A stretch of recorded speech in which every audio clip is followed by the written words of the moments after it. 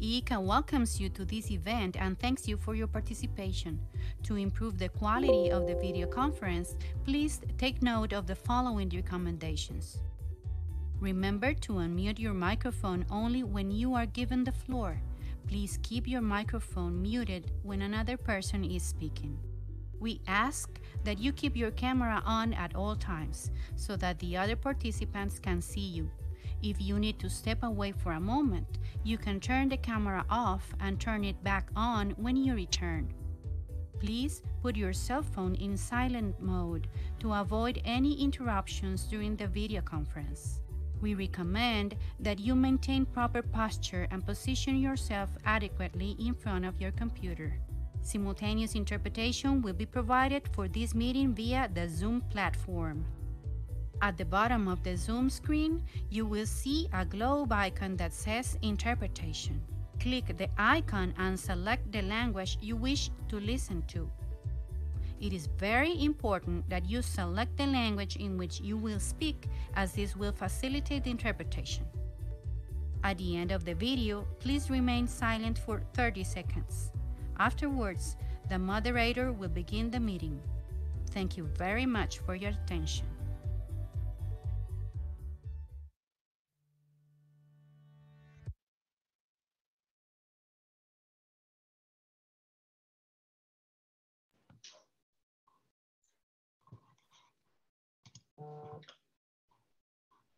Okay, everyone. Welcome. My name is Tim Widmer, and I am the acting committee chair for the Plant Health Task Force.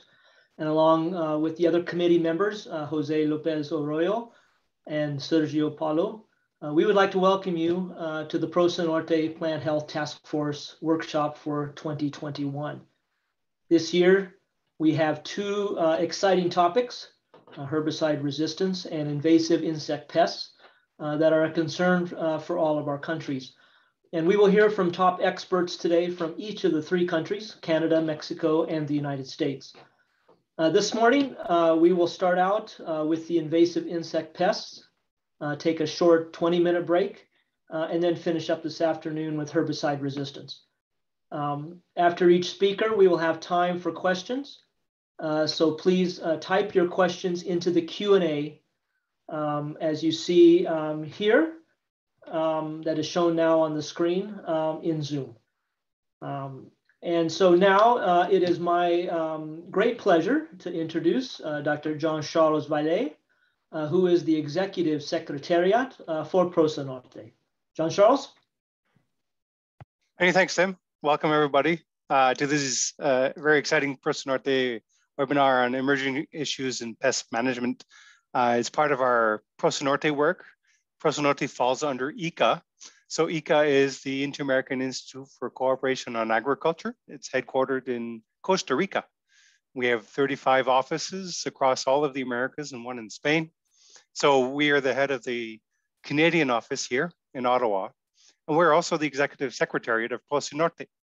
And ICA has a tremendous amount of technical cooperation mechanisms, one of them of which is the one for the Northern, and we call it PROCINORTE. It's the cooperative program in research and technology for the Northern region.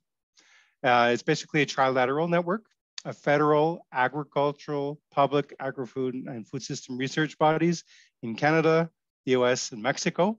It aims to promote cooperation in research and technology in the Northern region through exchanges, through research collaborations, through partnerships, and to make really the sector, if we can, through research, more competitive and more sustainable, foster additional agriculture development by incorporating science, by incorporating technology, innovation, and knowledge sharing. Then areas really of trilateral relevance across all of these three countries. We also work in the Caribbean a little. Plant health is really important. As an agronomist, my PhD is in geography, but I did study plant science when I was an agronomist, and really discovered that healthy plants are vital. And we can't really achieve all of the UN SDGs, the Sustainable Development Goals, if we don't have strong, healthy plants. And so your work, your research as scientists, research, those in industry, those in government, your work is very important for the quality of the plant, for the health of the plant. It helps our food supply, their source of foods, fiber, and fuel. There are advances in breeding and genetics, and it really allows farmers to grow crops in various varieties that are healthier, that are more resilient. It's a very hot topic today now on climate change, the resilience to drought, to losses, including pests and diseases, which is the topic of today's workshop. So my thanks to Tim, to the task force members, to PROCINORTE, our internal logistics team, Gloria and Isabel, translators in Costa Rica, and support from Mika, and welcome all of you to our very exciting today's session. Today is open to the public. Tomorrow will be for our researchers within the network. I wish you much success, and thanks for coming today. Thank you very much, Jean-Charles. You know, like you said, plant health is very important. And one thing we've realized during this pandemic is that there's very similar to plant health as is to human health. Plants get sick also. And so it is a very important topic. And now we're a little early on our agenda, but that's okay because that will leave more time for questions and answers. Again, please put your questions into the Q&A box. And at this time now, I'm going to turn over to Sergio Paulo, who is the moderator for the invasive insect pest sessions. And Sergio, I will let you introduce yourself a little bit, and then we can start our talks. So thank you. Hello, this is Jose Isabel Lopez Arroyo. I am a Mexican researcher. I work at INIFAP, and well, I'm going to conduct the morning session. Sergio Paulo is going to moderate the herbicide section. I'm very glad to be here with all of you. I hope that we can have an excitement moment with the information that we are going to receive during this day. I am in the north of Mexico, and I salute all of you, wherever you are. Hope you are enjoying this session. For our morning session, the first speaker is Dr. Sergio Sanchez Peña. Dr. Sanchez Peña is a professor at Universidad Autónoma Agraria Antonio Narro in Saltillo, Coahuila, Mexico, in the north of Mexico. He teaches biological control and integrated pest management. He is interested in invasive species. His works include research in Bagrada bug, yellow sugarcane aphid, Asian citrus psyllid, and potato psyllid. He is a specialist in entomopathogenic fungi, and for today, he's going to present his research in Bagrada bug in Mexico. Sergio Sanchez, please go ahead. Good morning. I think we are a little early. That's all right. So we are attaching to the agenda, right? So I have 20 minutes, and Dr. Arroyo. Hello. You're correct, Sergio. Go ahead, please. Okay. Well, yeah, I'm going to talk about the Bagrada bug. Like Dr. Arroyo said, it's a very destructive pest that has invaded North America in recent years. I'm going to talk a lot about the work of two of my doctoral students, Reina Ivonne Torres Acosta and Moises Felipe, which is also now with INIFAP. So a lot of the information here comes from their dissertations. This is a very photogenic insect. You can see it here. It is usually found in copulation in the field. Sergio, yes. Share your... Oh my God. Yeah. Yes, I'm sorry.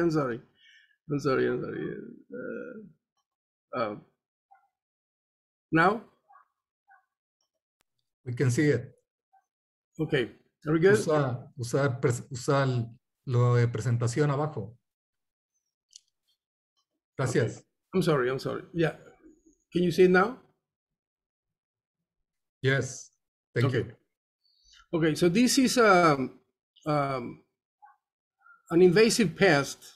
It's originary from the old world. I was showing photographs of these things. In Spanish, the name chinche pintada has been used.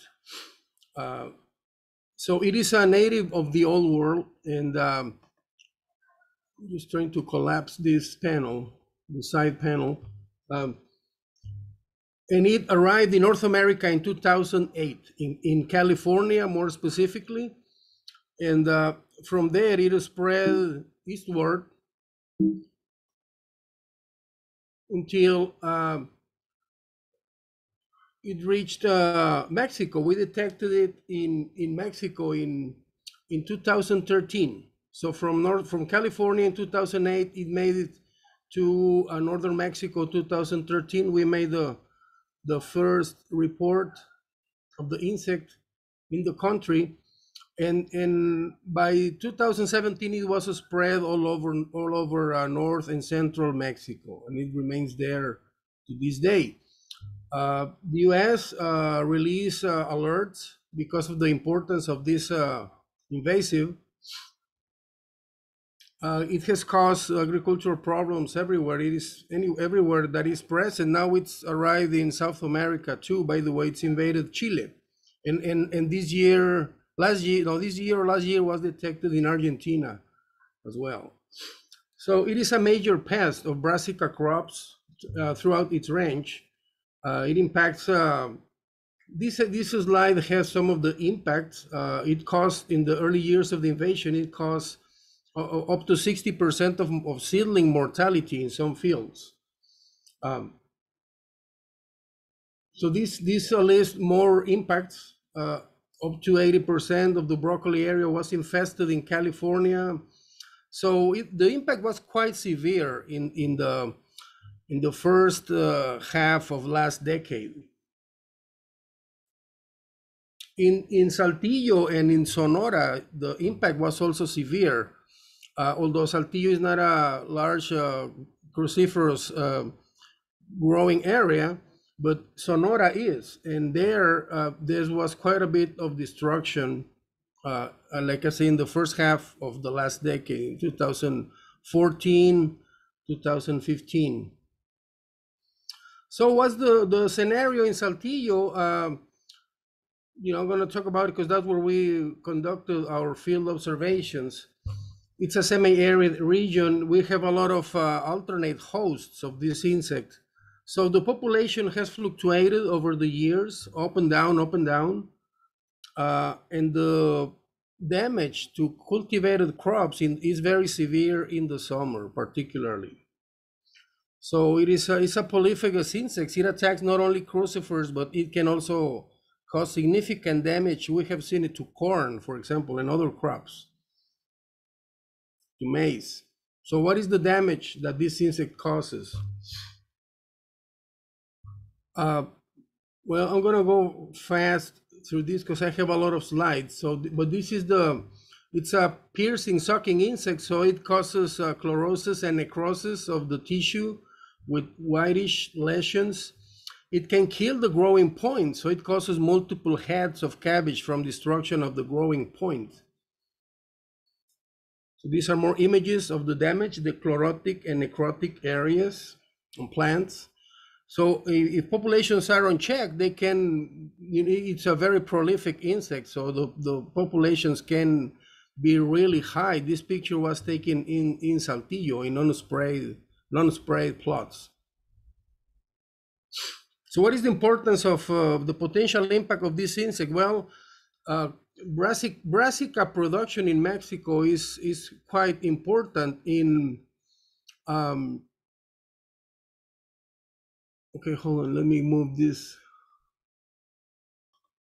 Oh, I cannot collapse so the production value in that year that I cannot see the year was about $50 million in 2011. So this has prompted authorities to release documents and alerts. This is a document from the state of Guanajuato government, warning of the insect. These are production data for Guanajuato also, and it lists the counties and the production level. So in summary, summarizing this information, the value of brassica crops in Guanajuato in 2000, just for one state, just one, well, the most important or the second most important in Mexico, was about $120 million. So for the country, we are talking of a figure probably close to $200 million currently for the value of crucifers in Mexico. Incidentally, Reina Yvonne observed this insect feeding on moringa also, which is a popular alternative medicine crop now. This insect is sometimes confused with a North American native, the harlequin bug, and I'm going to mention it because I'll mention it further down the talk. So the objective in Reina's dissertation, the objectives were mainly four: to identify the weed hosts of the insect, to determine the preference between cultivated plants and weeds, and identify and bioassay natural enemies of the insect detected in the area. So we have mainly two very abundant crucifer weeds, London rocket and wild arugula. This is the wild arugula, and this was more images of it. We have pepperweed, which is reported as an important host in California, but in this locality, it is not used by the insect. So this is the population fluctuation on broccoli. We're talking about, this is insect for 30 plants. So we're talking fluctuated between 5 to 2 insects per plant, which is very high, especially if you're talking about seedlings.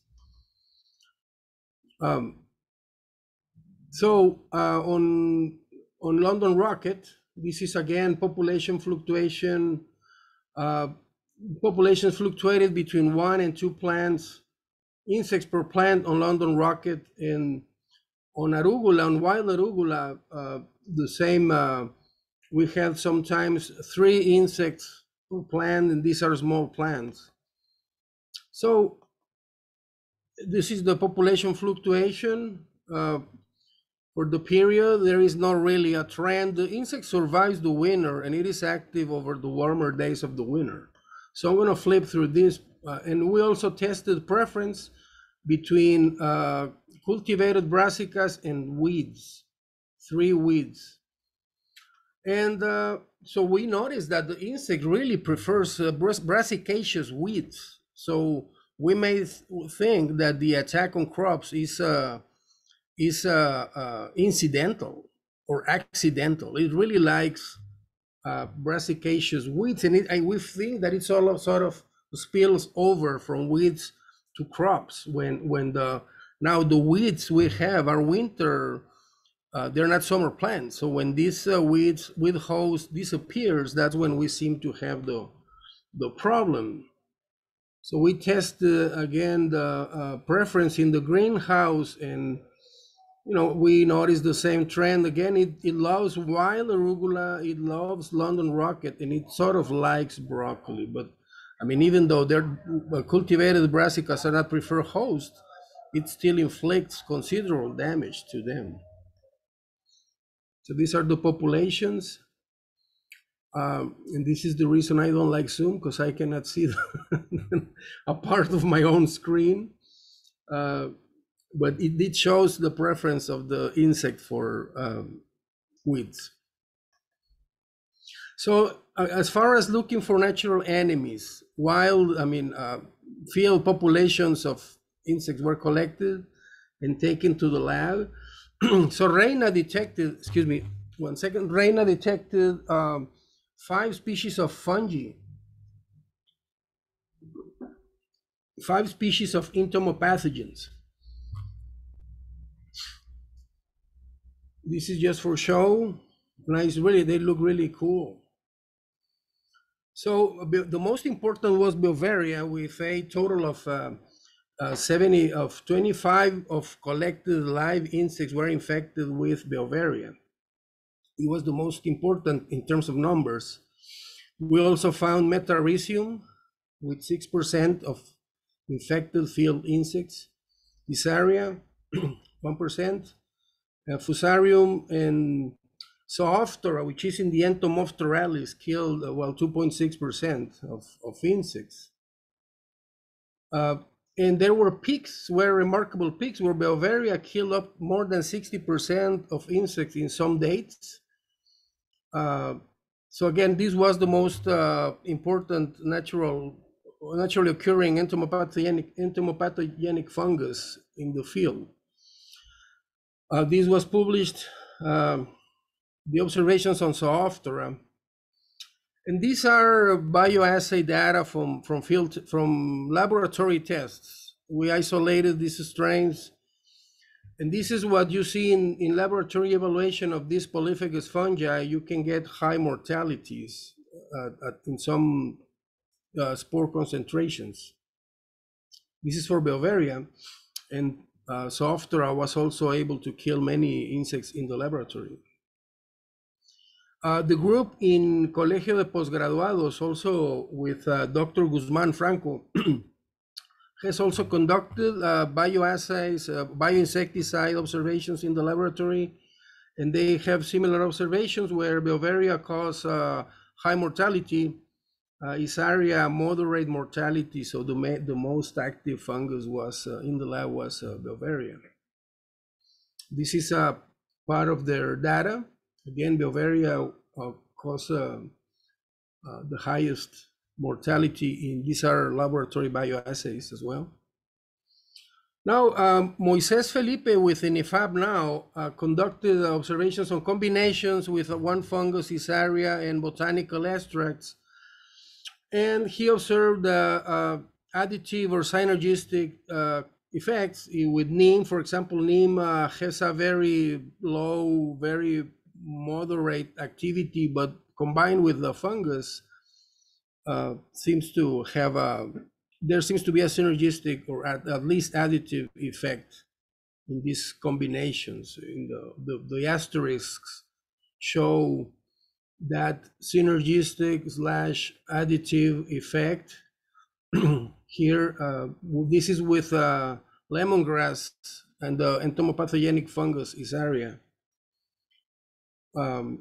Also, spinosad show also interesting synergistic effects when combined in low concentrations with low concentrations of the fungus. So that seems to imply that they may be used for biorational pesticides against these pests.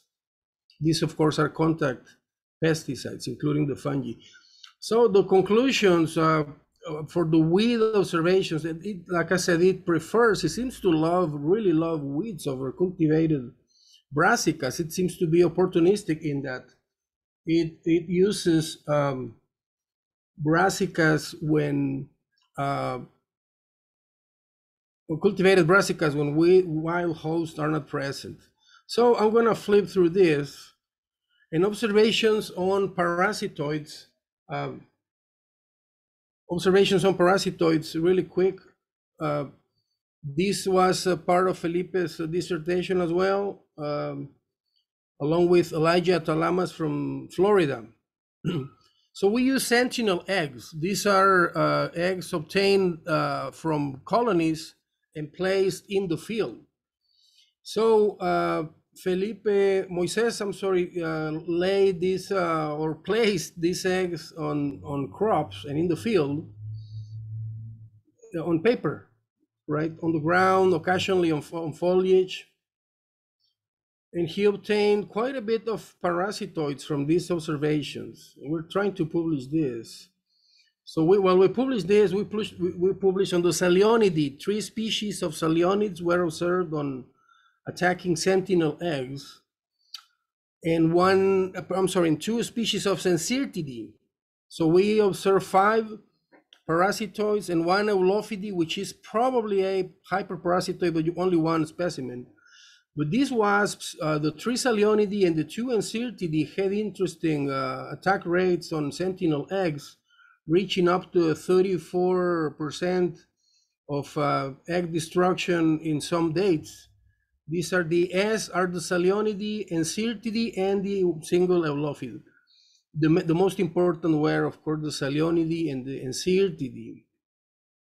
And again, these are 6 species, 5 of which we're sure that are primary parasitoids. This is the same, just as a table. So Moises also observed that he was able to transfer parasitoids collected on harlequin bug. He could make him attack Bagrada. So I have to say also, all of these parasitoids are generalists. They seem to have switched, just like the fungi. Both fungi and parasitoids seem to have switched from other hosts onto Bagrada when Bagrada arrived and exploded in this area. And I think that's an interesting point. And he also verified that he could use frozen eggs for these sentinel studies. The group in central Mexico at Colegio de Postgraduados, also with Refugio Lomelí and his people, detected 1 parasitoid, and they did it from field collected eggs. And I have to say that finding the Bagrada bug eggs in the ground is quite hard.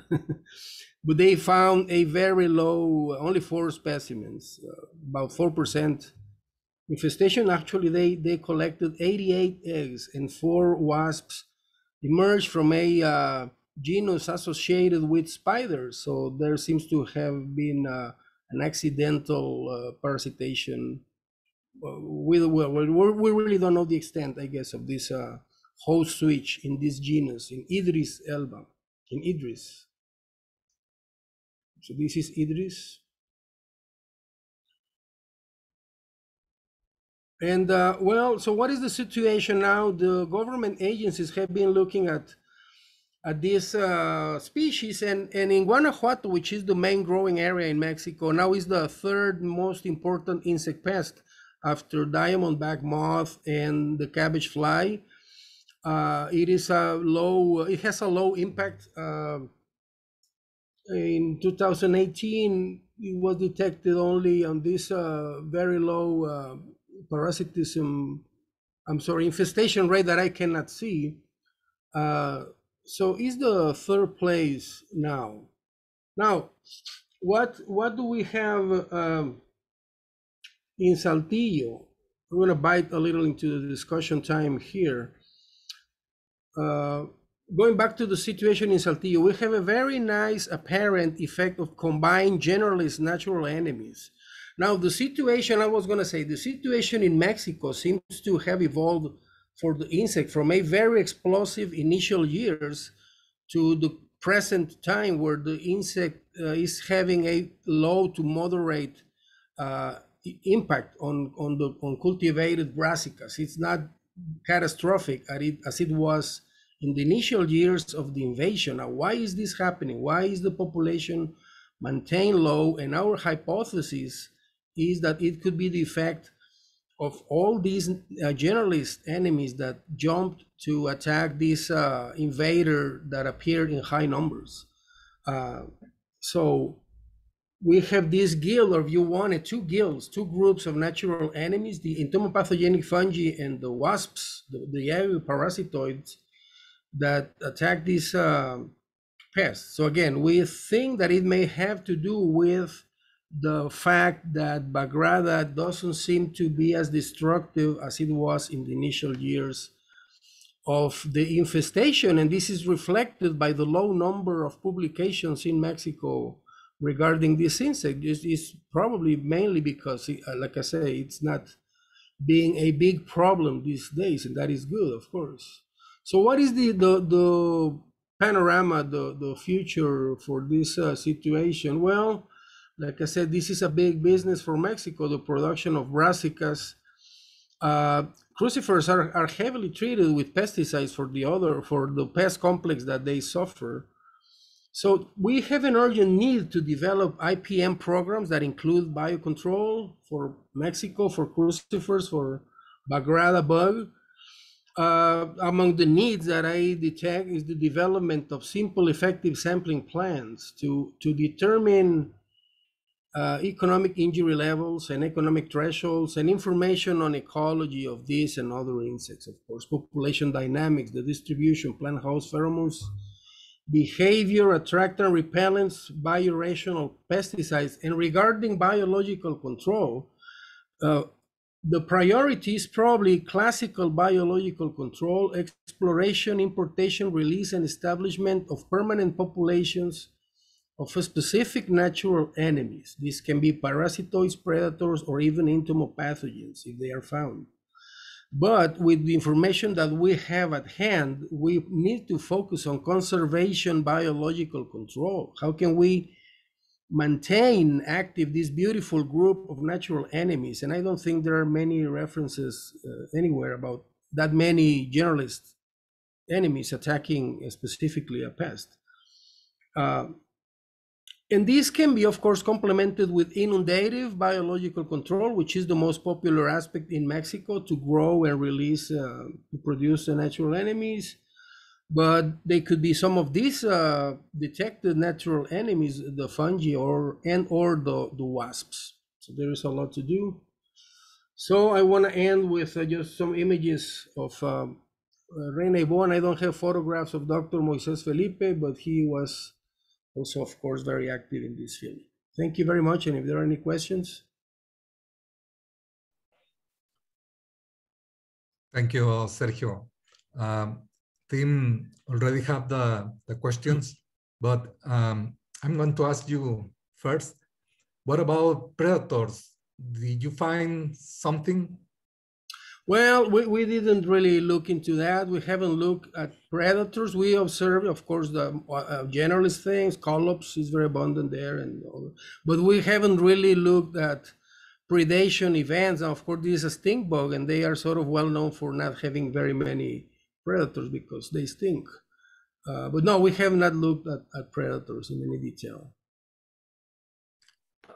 Also, I see that Talamas, that is in Florida, and also Tara, that she's in Canada, they were involved in some works in Bagrada in Mexico. Yes. Do you have, Talamas commented something about the parasitoid that is parasiting the eggs of the brown marmorated stink bug? What about it? Well, the one I mentioned from Central Mexico is a spider parasitoid that seemed to have jumped to Bagrada, but you know, it was only 4 specimens, so we don't know if that's just accidental. But no, I'm not familiar with what you mentioned about.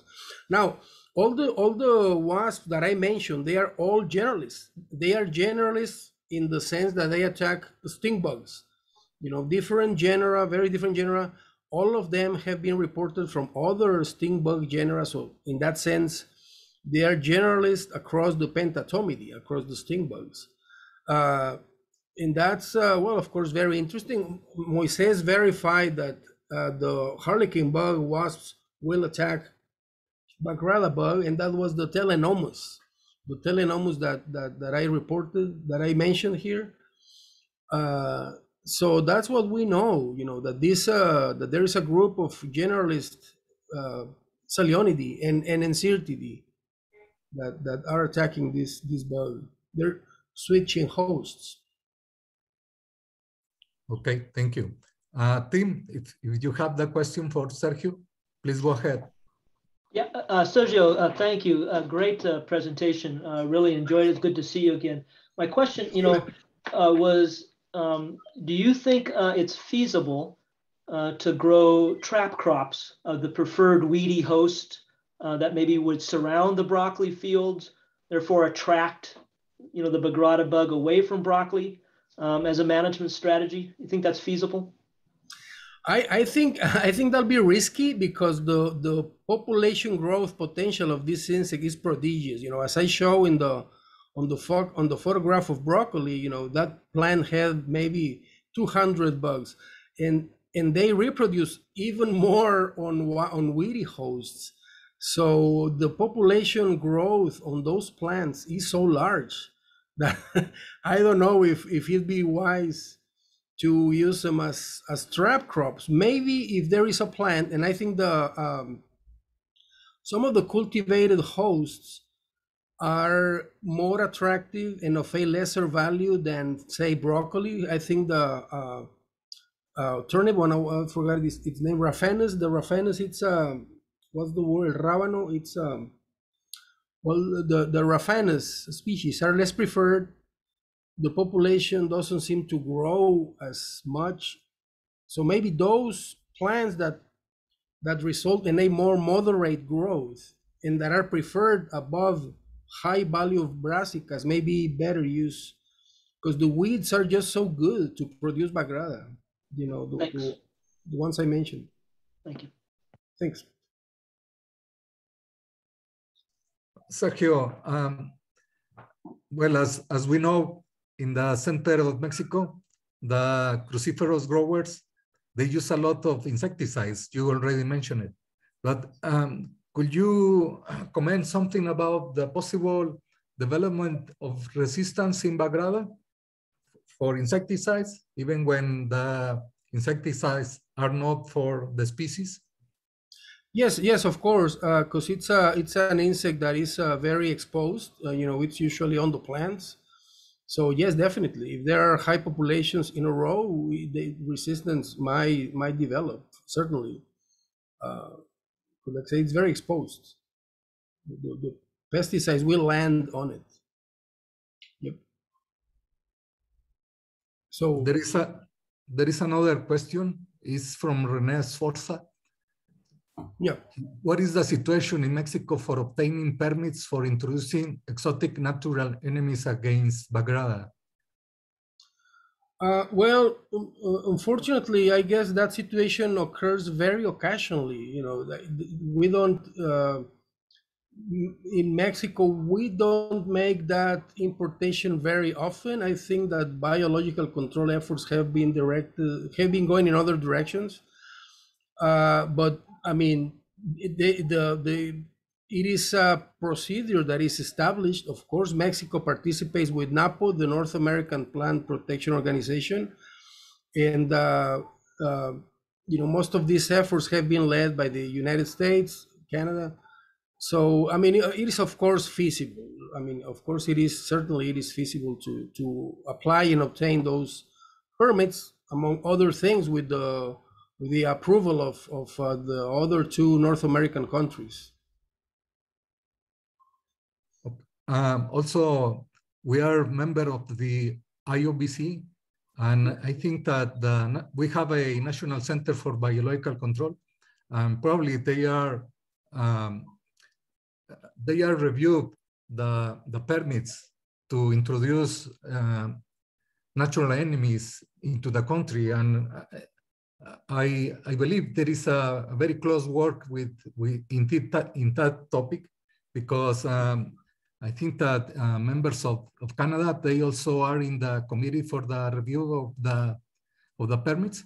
And well, I think that we can introduce natural enemies without any problems. But at this time, I think that we don't have introductions. We got an accidental introduction in the case of citrus. We had a parasitoid that arrives. It's acting for our benefit, but in the last years, we don't have introduction. I think that the last one was for the hibiscus. For the pink hibiscus. Yeah. Yep. That was about 8 years ago. Yeah, I have another question. It's about the impact of fungicides on the entomopathogenic fungus, on the fungi that you are finding. Yeah. I have to say also, yeah, these fungi are very abundant in the soil. You know, they are pretty much everywhere, and fungicides do have an effect that has been documented. So that's part of what I call I mean, what is known as, of course, conservation biological control. Certainly, try to develop IPM programs, trying to, well, first we have to detect whether these fungi are here and there, and then try not to disrupt them. Of course, I mean, they are everywhere, so for sure, they're very widespread. Um, so yes, there is an effect. So that should be considered. You know, if this hypothesis is true, that these generalists are keeping Bagrada in check, that will have to be considered also. Thank you, Sergio. There is another question, but I think that the next speaker is going to give the information that William Cooper is asking for. His question is about the modeling the potential for Bagrada bug to spread to new regions of North America. But Jacob, that is the next speaker, he's going to talk about it. So thank you so much, Sergio. My pleasure. Bonjour y buenos días. Good morning.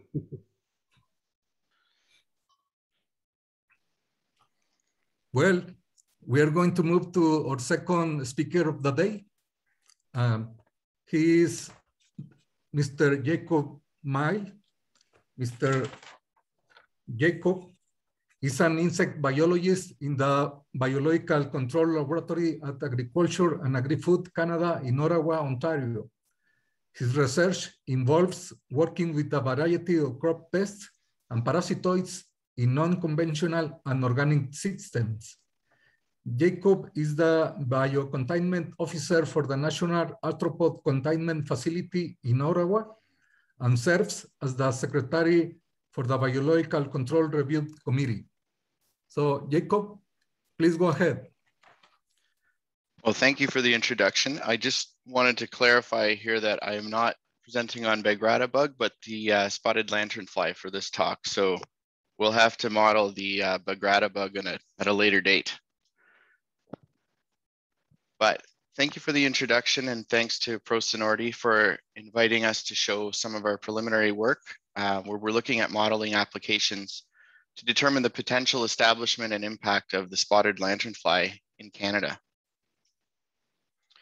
So just a quick outline here. In this presentation, I'm going to provide you with a brief overview of the spotted lanternfly life cycle and distribution, and present our project objectives with respect to spotted lanternfly in Canada.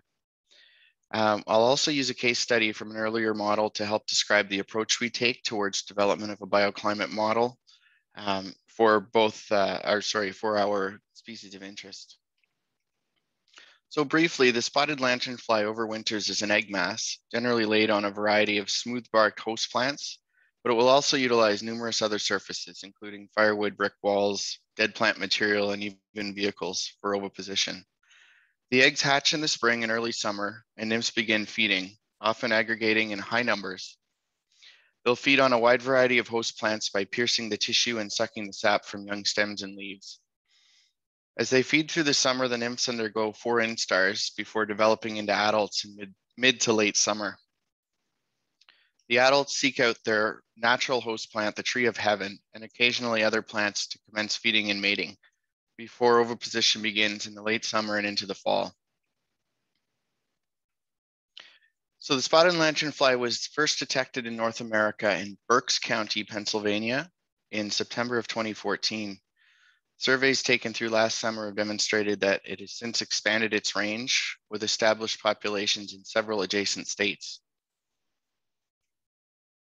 In its area of origin in China, the range of the spotted lanternfly overlaps with the range of its natural host plant, the tree of heaven. The presence of tree of heaven is important to be aware of and to document, as it provides an ideal site for the spotted lanternfly to aggregate, feed, and reproduce. And it also provides us with information to help better understand both the current and the potential distribution of the pest. So in North America, records of the spotted lanternfly are shown generally within the black circles on this map. And as we'd expect, when we map the distribution records of the tree of heaven, it's clear that the current North American range of spotted lanternfly overlaps with the range of its preferred host plant. And just for clarity on this map, the number of yellow dots don't necessarily indicate the abundance of the host plant, but they are indicative of the current range. There are two regions in Canada where the tree of heaven is currently found. In the east, in a large part of southern Ontario, and in the west in British Columbia. So while it hasn't been detected in Canada as of yet, the question we're asking ourselves is, will it get here? So since spotted lanternfly has not been detected here, we designed a project with the objective to preemptively model the potential establishment and distribution of this pest in Canada. And this would help us to estimate the impact of spotted lanternfly on Canadian agriculture and to determine if aspects of climate change may impact this distribution model. So in general, bioclimate models utilize climate data and species-specific information to predict distribution and relative abundance of a species. The Climax software that we use as part of the Dimex package consists of a set of population parameters that define the favored ranges of temperature and moisture conditions that allow for population growth of an organism. They also use biological stress parameters that defines a species' ability to survive in unfavorable conditions. So there are several applications we can use Climax models for, including but not limited to predicting potential for establishment of an invasive species, exploring climate change and other what-if scenarios to determine determine if there are changes in distribution and abundance that may increase or decrease the risk to, in our case, Canadian agriculture. There are four major steps involved in developing a bioclimate model using Climax. Each of these steps are quite involved, but in general, they are to parameterize the model using information acquired from an extensive review of the available literature. The second step is to generate a map using these parameters and compare the results with a map of the known distribution of the species.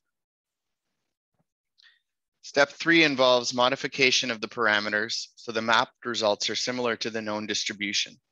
This step of the process is where sound knowledge of the pest biology, phenology, host plant availability is very important, as it helps make the parameter changes as accurate as possible.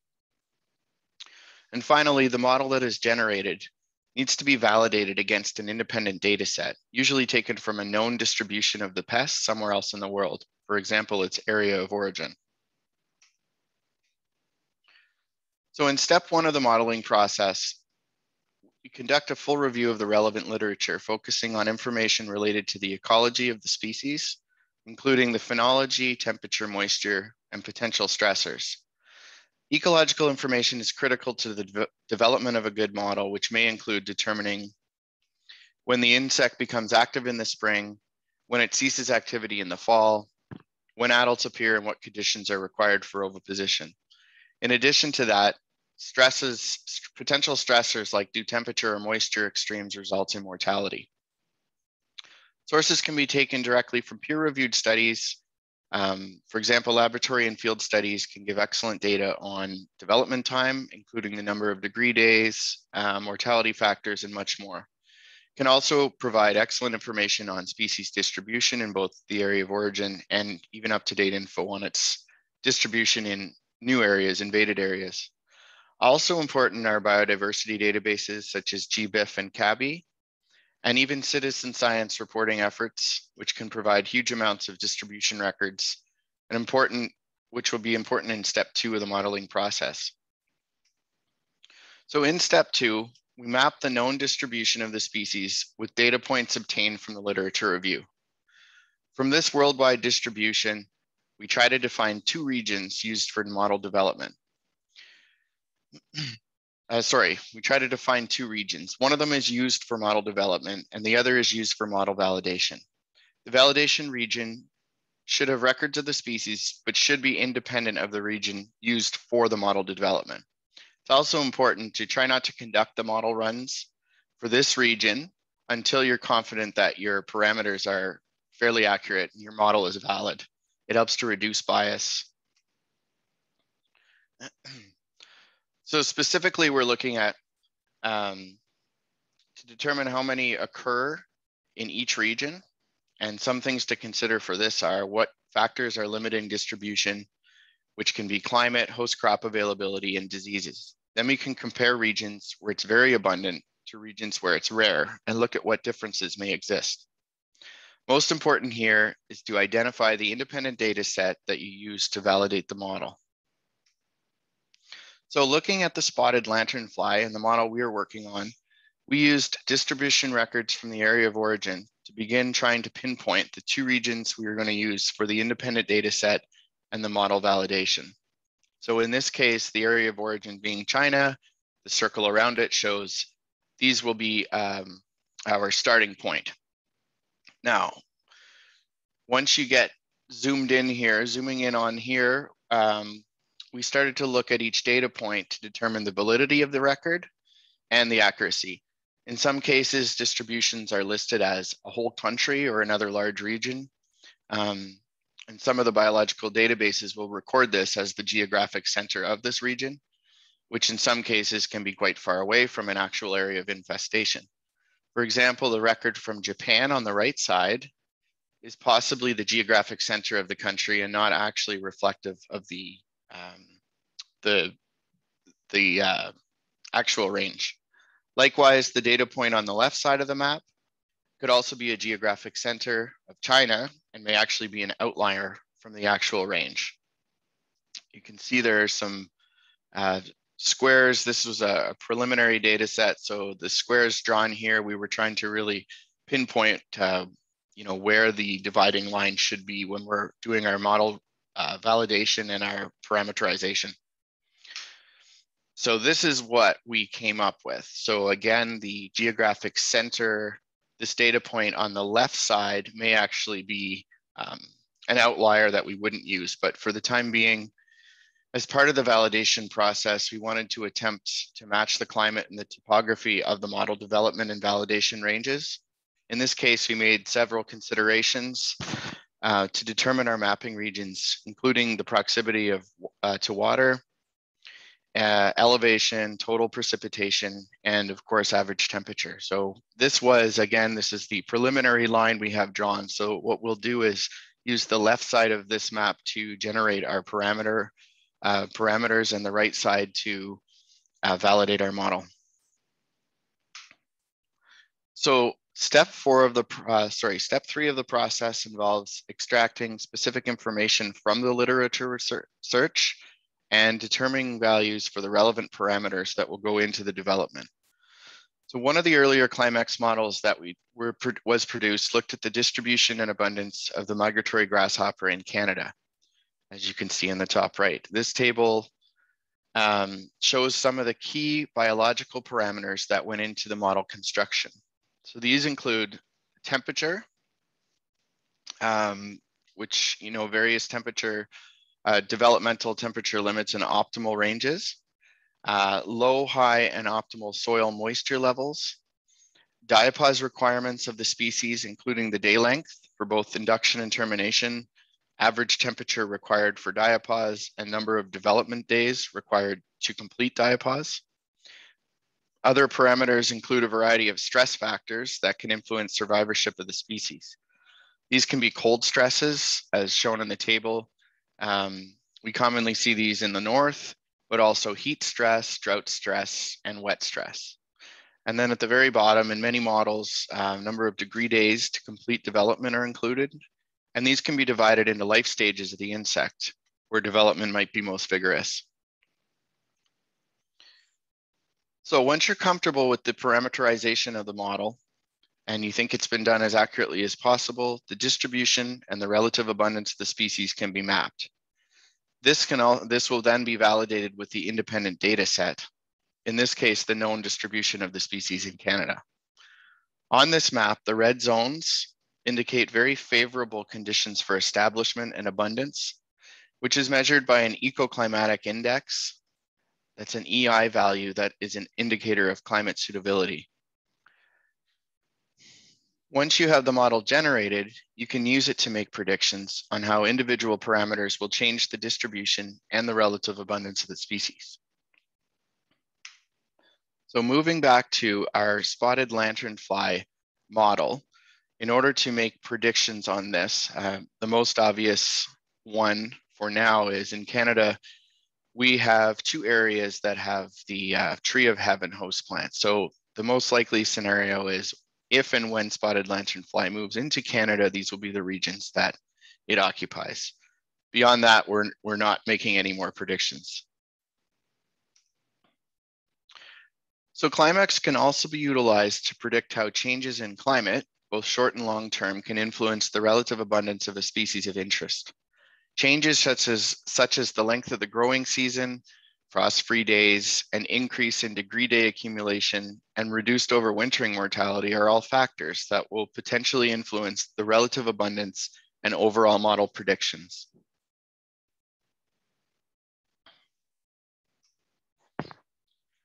Climax can also be utilized to predict how changes, excuse me here. Oh, sorry, here we go. So here's another example using the grasshopper model that was generated. At the top of the map is the current climate grasshopper distribution and relative abundance. This was the map that was shown a few slides back. So using Climax, we can actually add these climate change scenarios. So in this case, at the bottom of the map, we've added 2 degrees Celsius. Now, in some cases, in using Climax, you can actually make regional changes. So, you know, perhaps in the middle of the map in Saskatchewan, the large red zone, you know, maybe that only increases by 1 degree, but a larger region would have a 2 degree. In this case, we've just gone globally 2 degrees Celsius increase. And what you can see in this case is a significant portion of the previously either suitable, maybe favorable, but not necessarily very favorable range has become very favorable. So moving to the next one, same map on the top, that's the current climate, and we've actually gone up to a 4 degree Celsius increase. And this is showing now the full western part of Canada is very favorable. That means it's got a very high ecoclimatic index. And even the right side of a large portion of Eastern Ontario, southern and Eastern Ontario is now suitable. So we're going to add moisture to the mix now. So we keep our 4 degree increase, but we add moisture. Now grasshoppers like it hot and dry.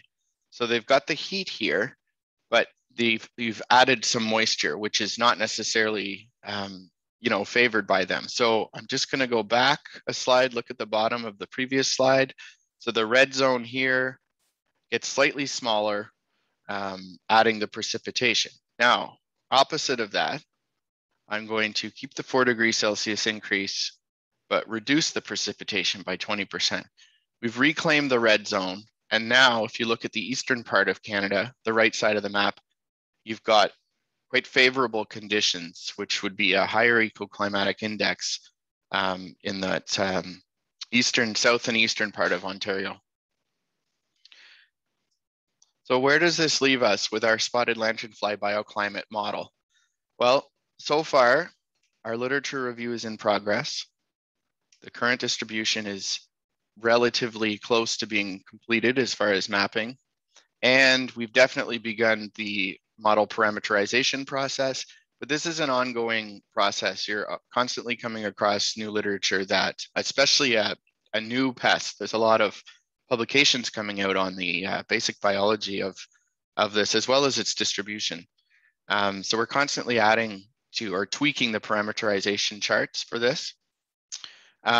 We have not done a model validation, that's down the road, as well as the predictions. I think I told you the prediction for Canada. If it gets here, it's going to be where Ailanthus, the tree of heaven, is. So here are some early outputs though, and I just wanted to show you these. I have a few of these to show you. So again, take this. This is a very preliminary. We generated this from our model parameters. The red area of the map indicates the ecoclimatic indices, showing highly suitable areas for spotted lanternfly. These need to be interpreted with caution, as a lot of the parameters, including all of the cold, heat, and moisture stressors, have not been included. Okay, and we all know that in North America, there's a lot of heat in the south and a lot of cold in the north. It's important to make notes on any changes that are made in the parameters between model runs, because this will tell you, this is a critical point to interpreting the effect of each parameter. So if you look at the chart on the right-hand side, this is just a small table where I've recorded what parameters went into the model. So in this case, the moisture is 0.7, and that's about to change. So, excuse me, that should say 0.7, but so we basically doubled the moisture, and that can be, that's soil moisture. So it's basically, at this point, over 1 is basically saturation. Now, there's more to it than that, but you can see the red zone here has expanded, moved to the east. So I'll just go back and show you a lot of the north, a lot of the east is not really in play. But if it's able to tolerate a wetter environment, then it can spread to the east. Now, we'll keep the soil moisture value, but I'm going to change the number of development days for diapause. All right, so it now requires 200 days plus for diapause. You see you lose a lot of the south because it just doesn't have that, you know, it just doesn't have enough of that. So there's lots of different things you can play with it. These are only a few runs, but you know, over time, when you've tweaked it accurately, you can really start to get to properly parameterize the model.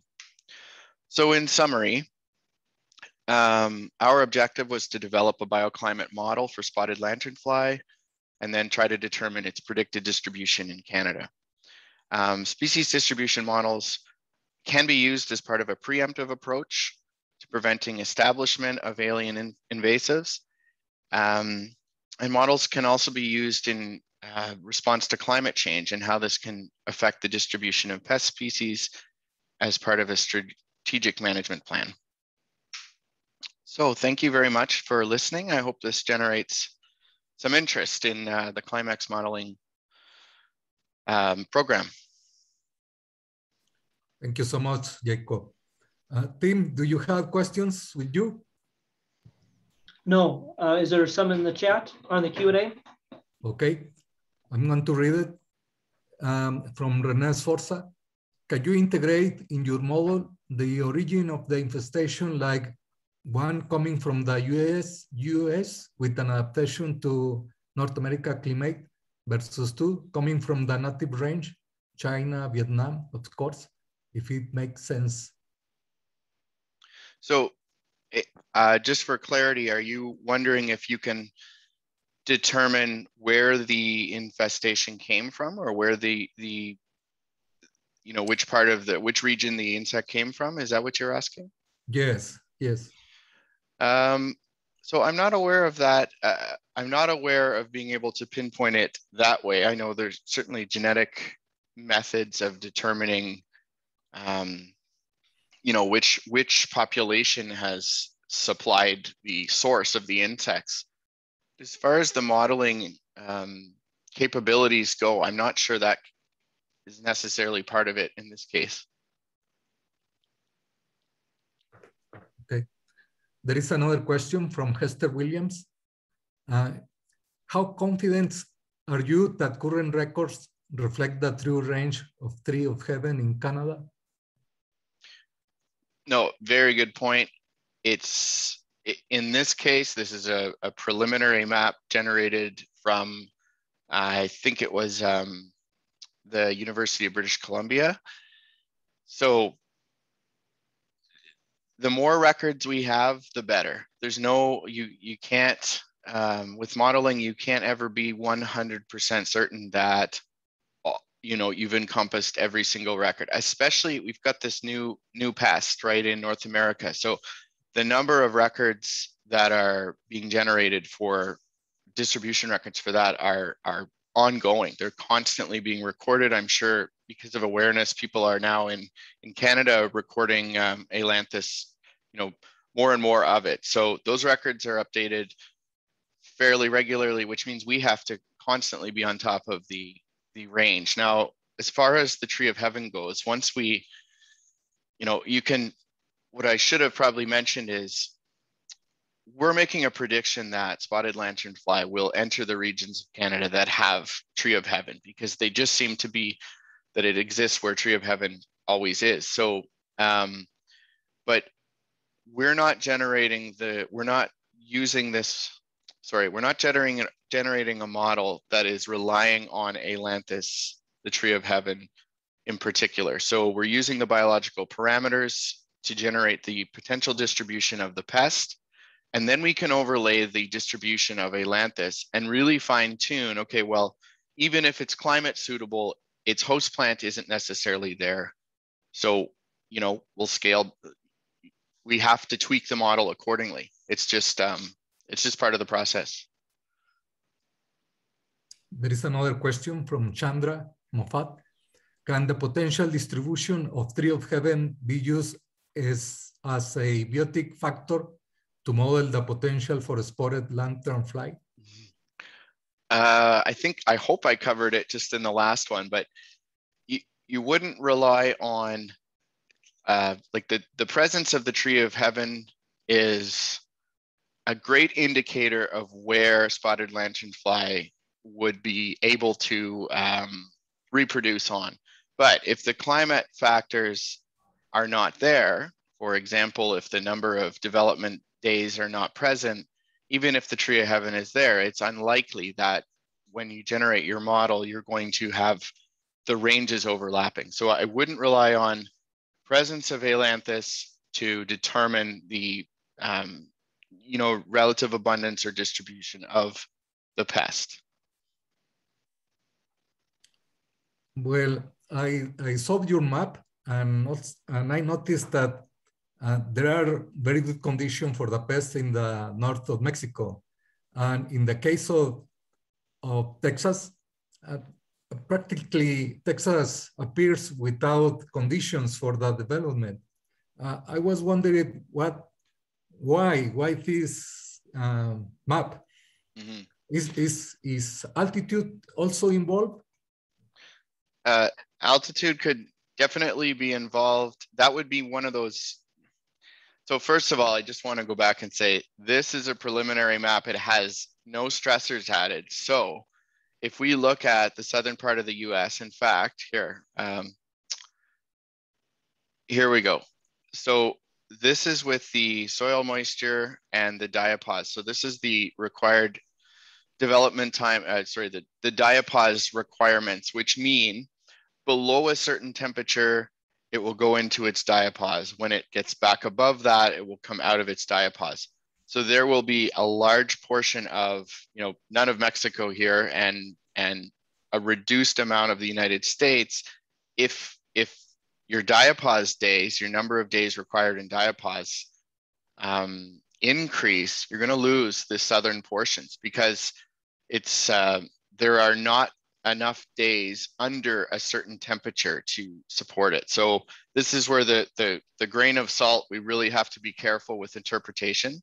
I'm by no means trying to represent that spotted lanternfly will be in Mexico, but as you develop the model, you start to get a range that more closely resembles where it actually is capable of surviving. So so that's the clarity there. For elevation can often indicate, as it gets higher, lower temperatures. So there could be survivorship or mortality factors involved in elevation if temperature changes or moisture parameters change. So it's definitely factored in, and it certainly was part of how we went to validate or to find our parameterization range and our validation range in China, because there's quite a lot of elevation in some parts. So hopefully that, I do want everyone to be a bit cautious with what I'm showing, because these are very preliminary. This is map run 10. It's probably not uncommon to have 500 map runs to really get the model, as you tweak each individual parameter. Okay. There is another question. It's asking about other hosts besides the tree of heaven. Yep. and I'm hopeful the next talk will maybe provide a bit more of the distribution and the host range, the host plant range for this, but no doubt they feed on a variety of hosts, but the common, from what I've seen, all of the, it's almost always, the mating and reproduction is almost always somehow in the presence of the tree of heaven. So I know there are some other papers that have listed 60, 70, 80 host plants, which no doubt, but for right now, I don't have enough information to be able to confidently say, grapevines are now perfectly suitable host plant from start to finish for spotted lanternfly. So that information, I'm hopeful that the more survey work that's done, the more work people are doing on the phenology of spotted lanternfly, that more of that information will come out, and all of that can be incorporated into the model, or certainly help to make decisions on parameterization. Jacob, one person is asking about the availability of your model and if there is a cost. I don't know if he's asking about the cost to access the model. Let me see if I can, is it in the Q&A? Can I read the question? Yes. Okay, I'm looking here.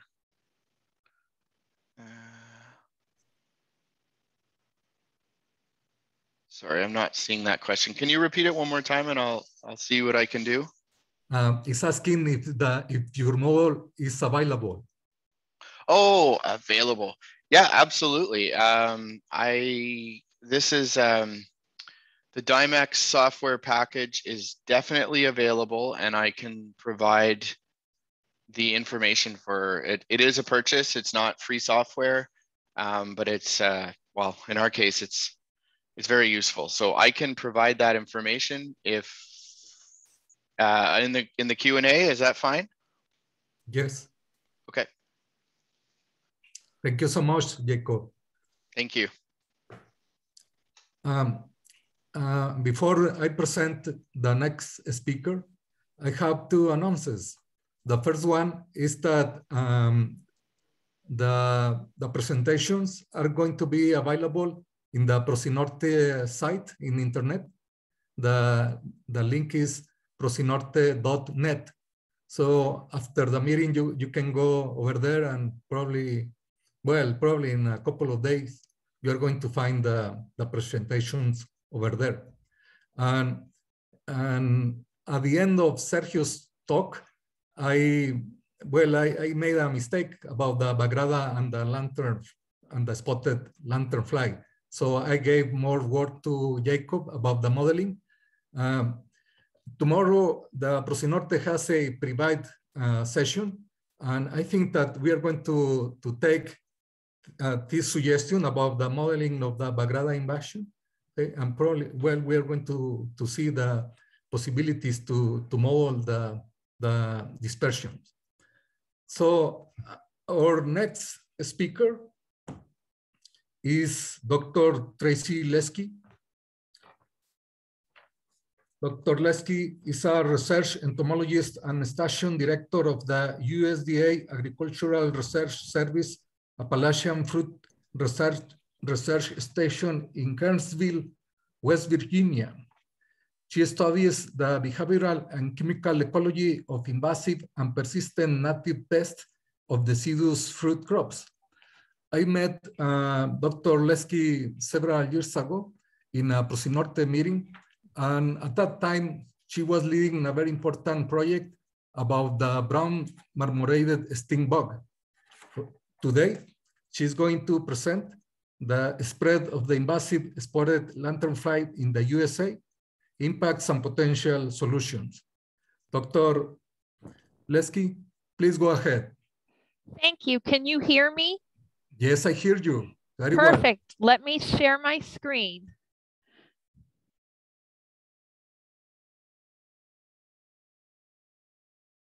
Are you seeing my full screen? Yes, I see. Thank you. Perfect, thank you. And thank you for the introduction.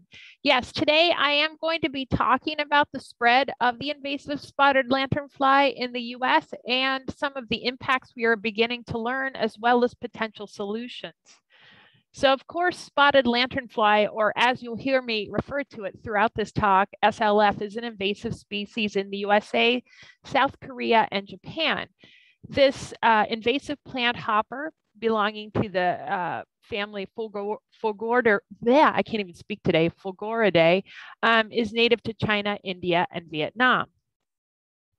In terms of its life history, it overwinters in the egg stage from October until about June, although we've seen hatch here in the mid-Atlantic anywhere from late April on. And hatch is not synchronous, it's quite protracted. We then have 4 nymphal instars, 3 of which you'll see here, the first, second, and third are black with white spots. And this occurs from May until about June and July, when they molt to the 4th instar, which is red with black and white spots. Then molting to the adult stage, which is present in the field essentially from July until December, until we have killing frost or cold temperatures. And egg-laying basically occurs from September to December, with the peak occurring at least locally in mid-October. This is the current distribution of spotted lanternfly in the US as of August 30th. This is available on our stopslf.org website. You can find it there. We update this as new reports come in, but you can see the star where spotted lanternfly was first detected in Pennsylvania in a small area of about 4 square miles in 2014. Since that time, it has spread throughout much of Pennsylvania, as well as New Jersey, Delaware, New York, Connecticut, more recently, Virginia and West Virginia, as well as Ohio, and our most recent detection in Indiana. And I'll talk about this a little bit later, but these areas of spread are certainly linked to vehicle roadways as well as railroads. Spotted lanternfly is certainly a landscape level pest because one of the problems is it does have a broad host range. It's been recorded to feed on over 70 different hosts in the US, including native and invasive woody hosts outside specialty crops like this grape vineyard, but they can also feed and reproduce in vineyards. And so there's this constant opportunity for reinfestation. So what I thought I'd do today is just talk a little bit about identification, risk of spread and invasion, some of the impacts we're learning about, and some of our potential solutions. And I'll start just a little bit with identification. Again, we've talked about this. There are 3 nymphal instars that are black with these white spots, the 4th instar, the adults, and the eggs. And so this is just some of the key characters. They're pretty distinctive, but the eggs themselves are probably obviously the most cryptic stage. These are newly laid eggs with the protective coating on top. And these are older eggs from the previous year. That protective coating becomes friable and kind of flakes off. And so you'll see these, when you see eggs like this, you know they probably were in the area for at least a year. When the eggs hatch, the early nymphal instars again have black bodies with light white spots. They are strong jumpers and they will jump when threatened. And in the early nymphal stage, they have an incredibly broad host range. This is when we see them feeding on all sorts of things from Virginia creeper to poison ivy to various broadleaf weed hosts, as well as things like tree of heaven, maple, black walnut, and grape. They tend to feed on the new growth where it's a little more tender and their mouth parts can access the phloem.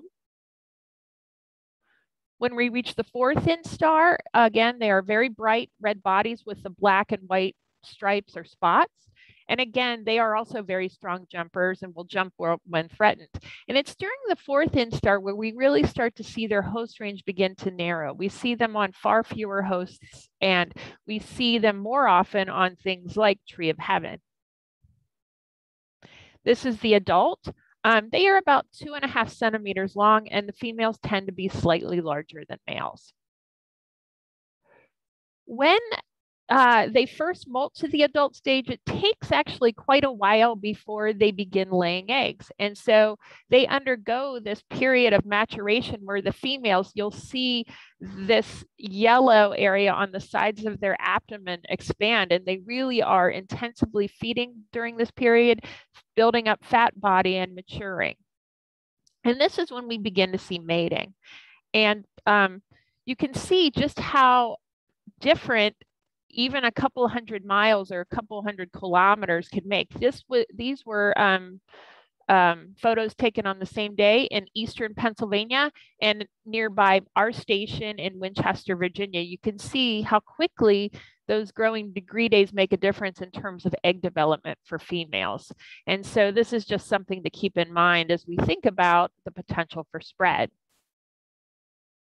Now, in terms of mating, this is just the kind of, you'll see them, the males sort of fluttering around the females in the field when they are attempting to mate with her and sort of doing these courtship signals. This is one of, just wanted to show you this, and this is another video of the same kind of behavior. Again, you can see the male fluttering its wings. And we often see them in these grouping postures throughout August and particularly into September. And so that's kind of just to give you a little bit about identification. So risk of invasion and spread, and I appreciate Jacob talking about these models because I highlighted two that have been published. The Climax model, and you can see that was published by Jung et al. In 2017, and you can see the areas of suitability predicted by their model versus a more recent model published by Wiki in 2020. And you can see there are some differences in terms of some of the southern areas, whether they would be suitable or not. And one of the things that I just wanted to point out that I think is also really important and kind of highlights the differences is this obligatory diapause phase for the egg stage. Melody Kina with the U.S. Forest Service and Ann Nielsen at Rutgers did a very nice study looking at whether there was an obligatory chilling period or diapause for this egg stage where they held eggs at different fixed temperatures of 10, 15, and 20, and also held them at 10 for a period of time, increasing numbers of days, and at 5 degrees for increasing numbers of days. And they looked at the percentage of hatch. And the thing that struck me about this data set is that there is a lot of variation, first of all, and that although we saw, you know, one of the things that we do when we're trying to create a colony, we see that when eggs are held for at 10C for about 84 days, we see a pretty high hatch, but also at 15 degrees at constant C, we still see a pretty high hatch. And so, and you can see there's just all of these differences across the board. So the other piece that comes into this is the fact that they don't all necessarily need this obligatory diapause or chilling period. One of the projects that we've been working on at Fort Detrick is to develop a laboratory colony. And from some of the eggs that were laid in our colony back in late 2019, we just had some that we had left in our greenhouse under ambient conditions. It was about 20C or so. And these eggs would have been laid in October and November, and by early January, they had hatched. And in fact, we tracked them, and 41% of them survived to the adult stage. So some eggs, and it's interesting, not all eggs in an egg mass may hatch at the same time. So some eggs do not require chill, it seems, and other labs have made similar observations. But the point is that this could have implications in terms of spread to various regions if this isn't really necessary, if there's enough genetic variation in the population. So the other piece in terms of risk for invasion and spread is just the potential for spotted lanternfly hitchhiking and human-assisted transport. And these are just egg masses, some laid on a cushion on someone's porch, as well as cement blocks at a local company. But the eggs themselves, again, are pretty cryptic, and they do lay them in a variety of places. Under laboratory conditions, we saw that 88% were laid on natural substrates, including maple logs, grape plants, tree of heaven logs, but another 12% were on altered or inanimate substrates, things like the sides of cages, just plastic bottles, water bottles, or things like that that were in the cages. So they will lay their eggs in a variety of places, both natural material as well as human-made.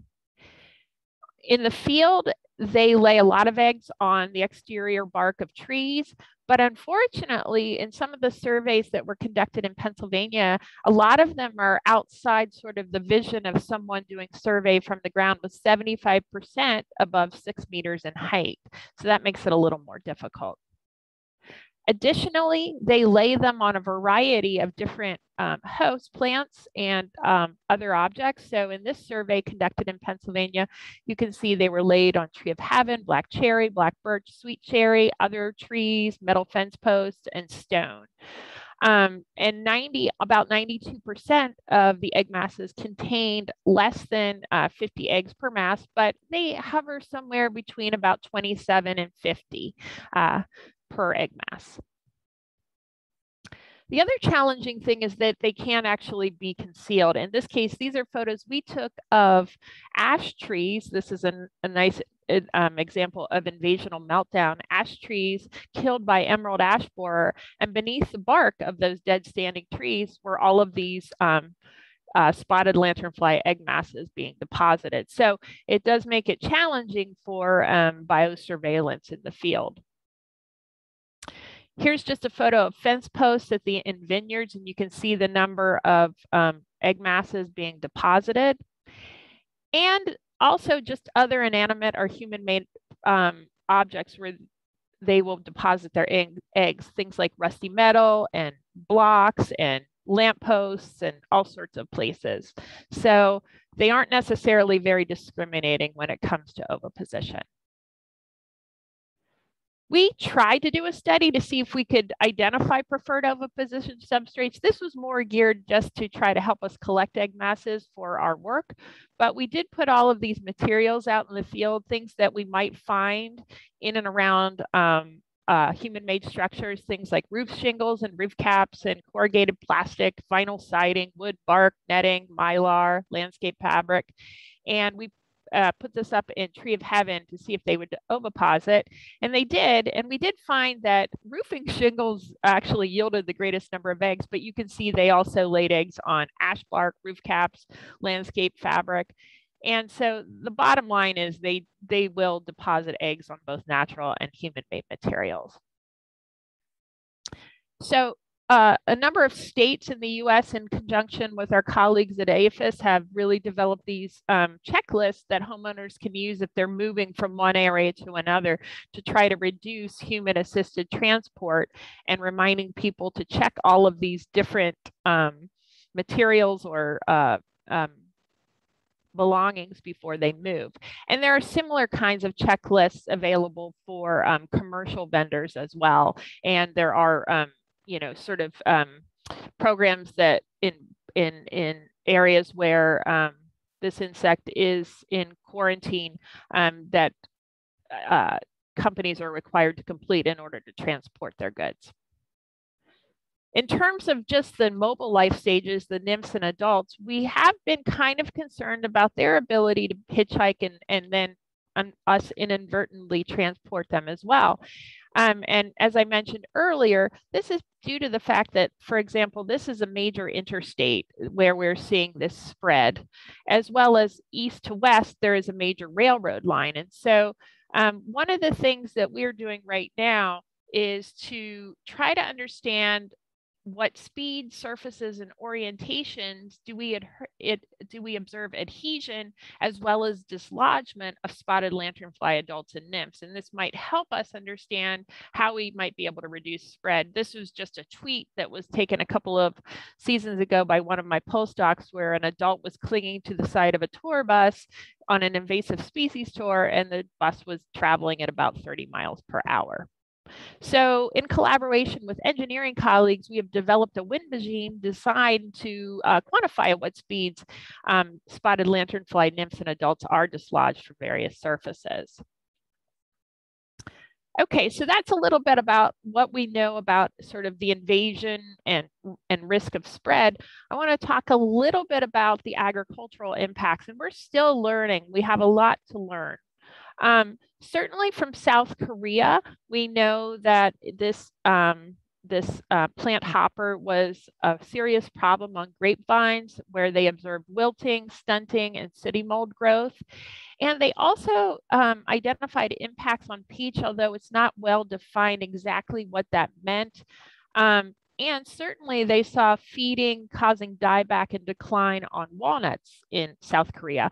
This is actually a picture I took in the Arboretum in Seoul, South Korea in early 2018. These are Manchurian walnuts, and they endured several seasons of intense lanternfly feeding. And following that time, they were already in a state of decline and probably aren't going to make it. But in the US, we're still trying to understand what the impacts are going to be. The potential is, across a broad range of potential targets, including timber, ornamental trees, orchard crops, which include both fruits and nuts, as well as grapes, hops, and kiwis. And we know that spotted lanternfly is a pest of kiwi in China. We know that their feeding could potentially cause decline in plant health. And as I mentioned earlier, there are at least 70 wild and cultivated hosts that have been identified thus far. They also have the potential for kind of indirect agricultural damage just because they excrete such large amounts of honeydew while feeding. And this causes sooty mold growth on leaves and fruit and reduces photosynthesis.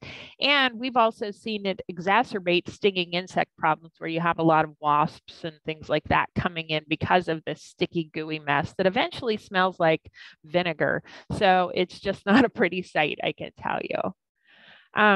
But to kind of get at this question, what hosts are going to be important and what are going to be affected, one of the first studies we did, and this was funded by the U.S. Forest Service in part, was to ask the question, what wild and cultivated host plants can support spotted lanternfly over a two-week time period?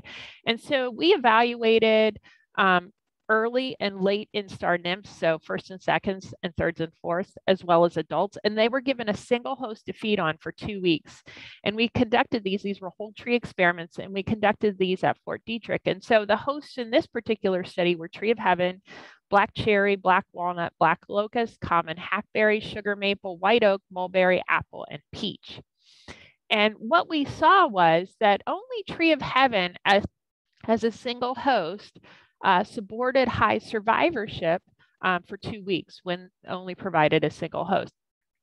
Black walnut also had pretty high survivorship for nymphs, but not so much for adults. And you can see the others supported survivorship to some degree, but they were all much lower.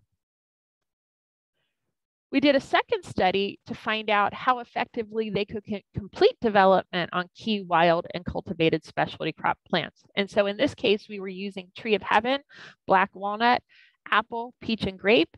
And then we as single host diets, and then we had combined diets of tree of heaven plus one of these hosts. And we introduced newly hatched first insars into these cages and tracked them throughout their development. And so the key results from this and implications is that tree of heaven, black walnut, and these mixed diets allowed them to complete development.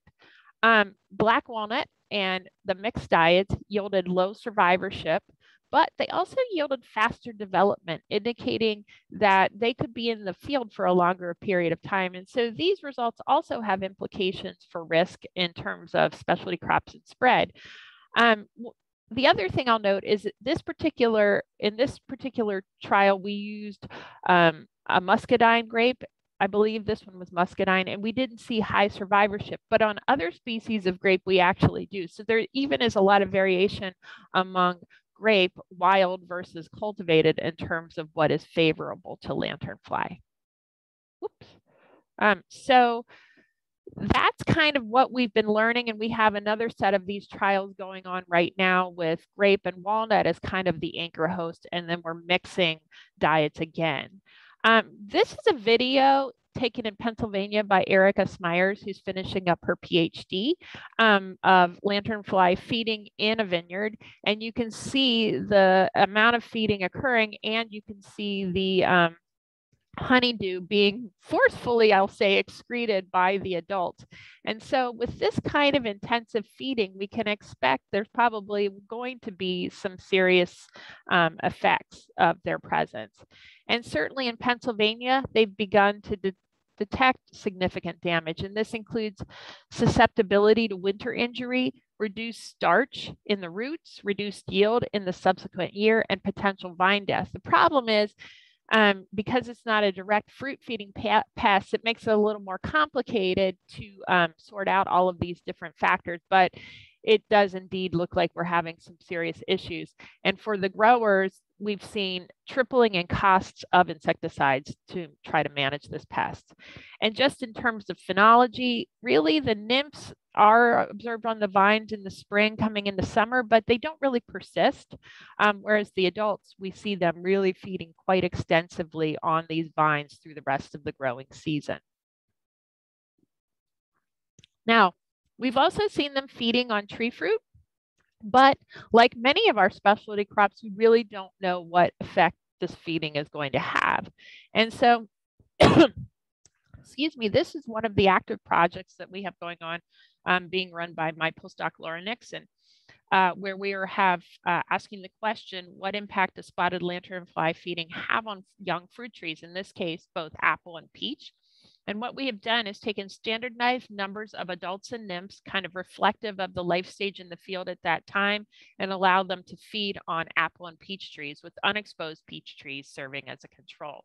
And so our horticulturist is working with us to take measurements of the growth and other parameters prior to exposure, as well as during each month of this feeding to capture any acute impacts. And then these trees will be planted to follow any longer term impacts of this feeding. But this really highlights the fact that we don't know a lot about what impacts this pest is going to have on a lot of our cropping system. And that really gets into the fact that we really have a lot to learn. We need to learn more about its biology, ecology, and behavior. We've learned a lot about host range, but we still have more to go as this insect invades new regions. We're starting to understand dispersal behavior within farms and across landscapes, but there's still a lot of unanswered questions. Impacts on a range of specialty crops, such as our nut crops, as well as disease transmission. So with that, I'll talk about some of the potential solutions, both short and long term. So one of the things that we can do with in terms of the short term and management of this insect in both in vineyards as well as other cropping systems is to try to manage the egg stage. One of the most effective materials, chlorpyrifos or Lor's-Band, is definitely a great material, though we know that this one is being phased out possibly for use. So we're not sure we'll have this forever. But we also have other materials like paraffinic oil and dinotefuran, which does have impacts. And we also know that golden oil at higher rates actually has even a greater impact. But it does mean that there's a room for other kinds of materials or strategies to manage the egg stage. And so we've been working with David Shapiro-Elon at USDA ARS to look at the potential for entomopathogenic nematodes as a control agent for the egg stage. For the adult stage, I'm highlighting the materials that are recommended by Penn State for nymphs and adults on grapevines. And you can see that it's mainly pyrethroids, a couple of neonics, as well as carbaryl and malathion. And they are all very good materials. They control the insect adequately. The issue is constant reinvasion. So you kill what's there, but then, insects disperse in once again. And so you have constant need for reapplication. In terms of post-harvest treatments, Spencer Walsh is going to be leading studies asking what materials are effective and at what rates.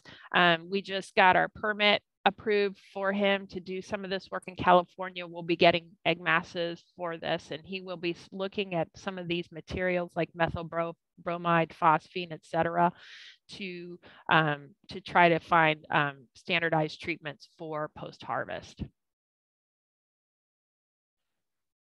Okay, so moving on to monitoring and biosurveillance, one of the issues, of course, is that we need to be able to determine when this insect invades new regions. And so our colleagues at APHIS have taken the lead on this and done an excellent job sort of guiding a lot of this early work, where standard sticky bands were used as a means to detect their presence, relative abundance, and seasonal activity. And then our laboratory, as well as our APHIS colleagues, have been trying to design traps that could potentially reduce the numbers of potential non-targets that are often captured on sticky bands. And so we were trying to create behaviorally compatible trap designs.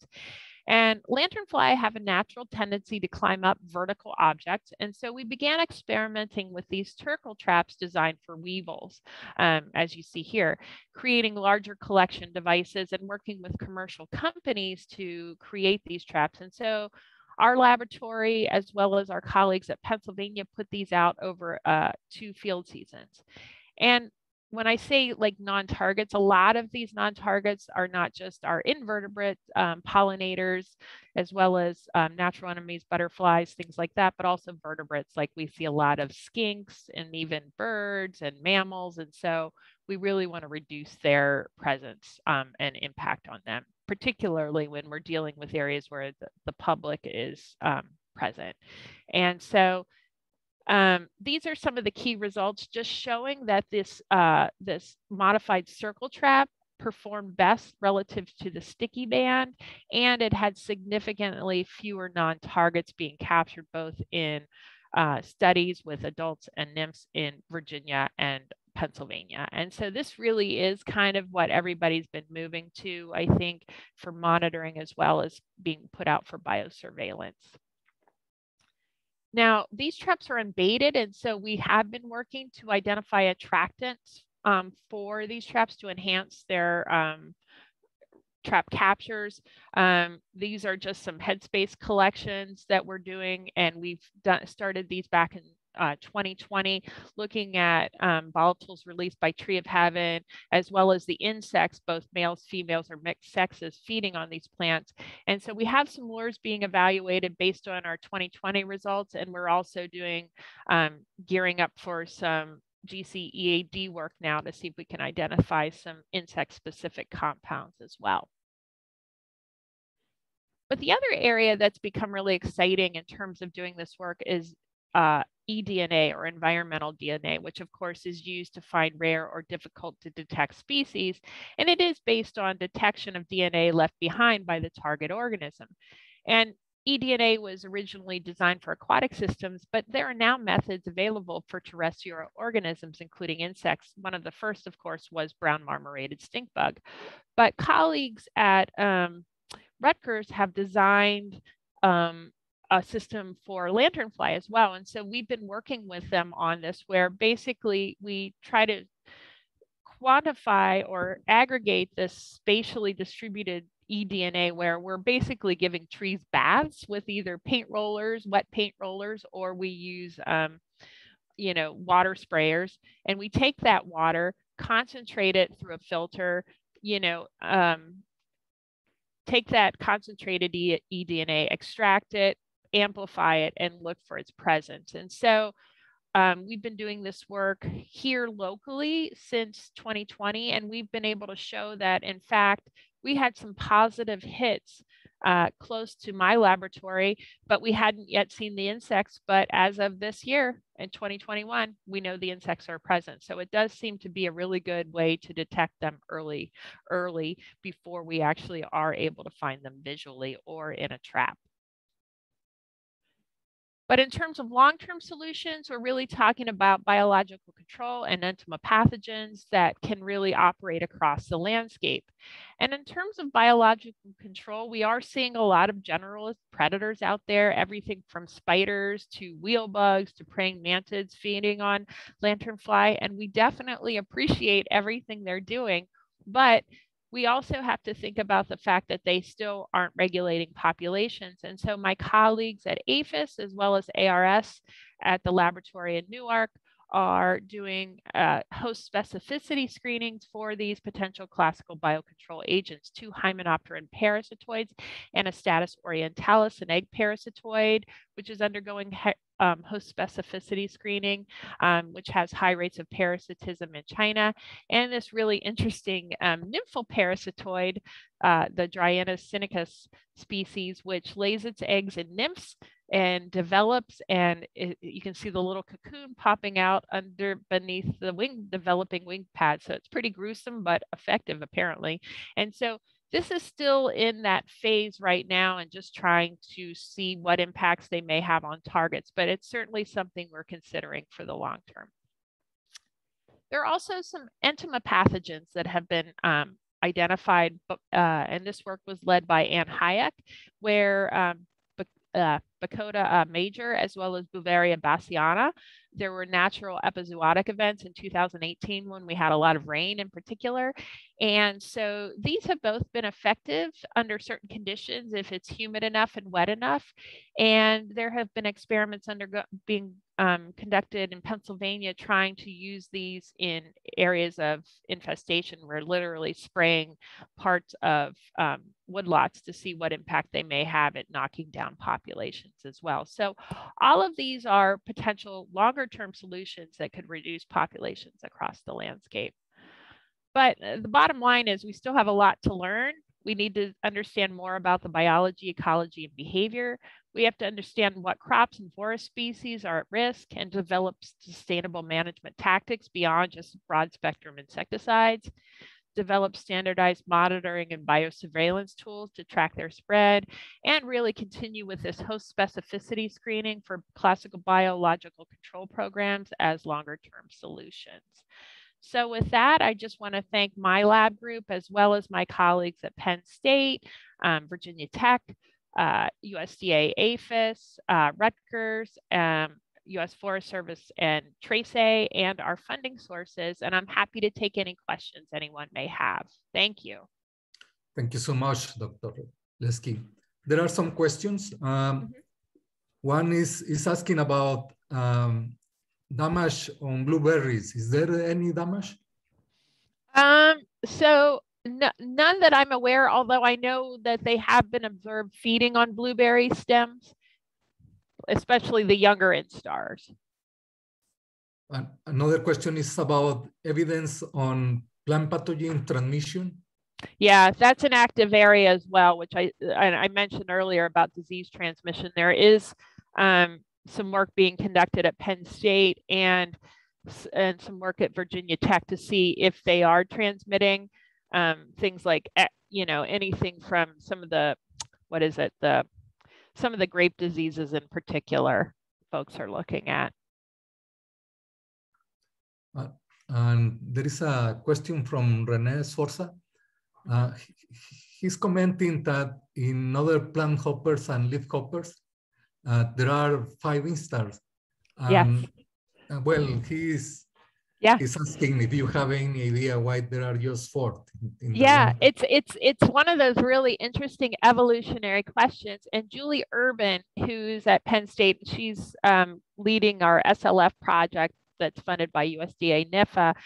She is a taxonomist, systematist, evolutionary biologist. She thinks that the 4th instar and the adult, at some point, there was sort of this, you know, they lost that 4th instar or something, and it's almost like a combined life stage, because that adult life stage, when they first molt to the adult stage, it's a very long time. It takes a very long time for them to mature to the point where they are reproducing and laying eggs. It's almost 2 months, which is a very long time when you figure they blow through the first 4 nymphal instar stages in just like, you know, 8 weeks. So we think that might be the issue. That might be what happened, but it's a great question. It's so interesting. Wayne Hunter from Florida, he's asking who is doing the RNA research. Oh, the eDNA or the RNA? The RNA is the last one. Let me see if I can see the last it. Question.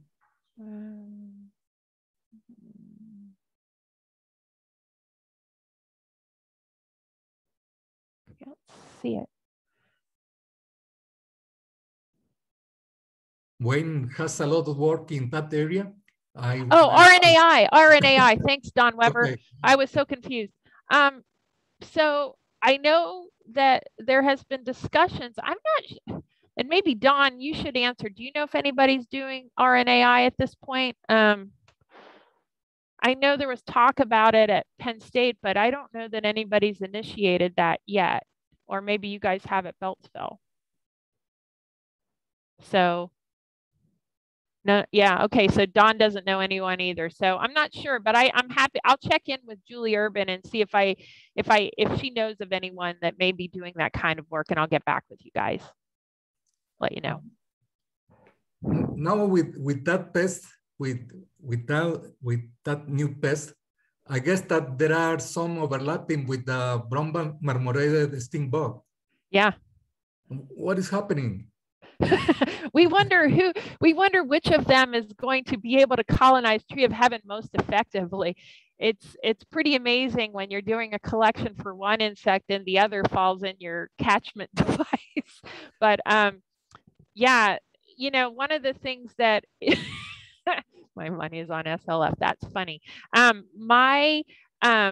You know, one of the issues we have right now, and this is where we have some complications, is that so brown marmorated stink bug, we also have the parasitoid Trisulcus japonicus, which was discovered in Maryland first by John Weber and his group, and it's spread through about a number of other states. And so these adventive populations have opportunities for BMSB, but they also forage for egg masses in Tree of Heaven. And so with our mitigation programs for Tree of Heaven to reduce the spread of spotted lanternfly, we may be also having an impact on Trisulcus japonicus. So it's all very complicated, and it's very strange to have two insects vying for the same tree, but there is also a potential for a biocontrol agent for Tree of Heaven too, which might be the long-term answer.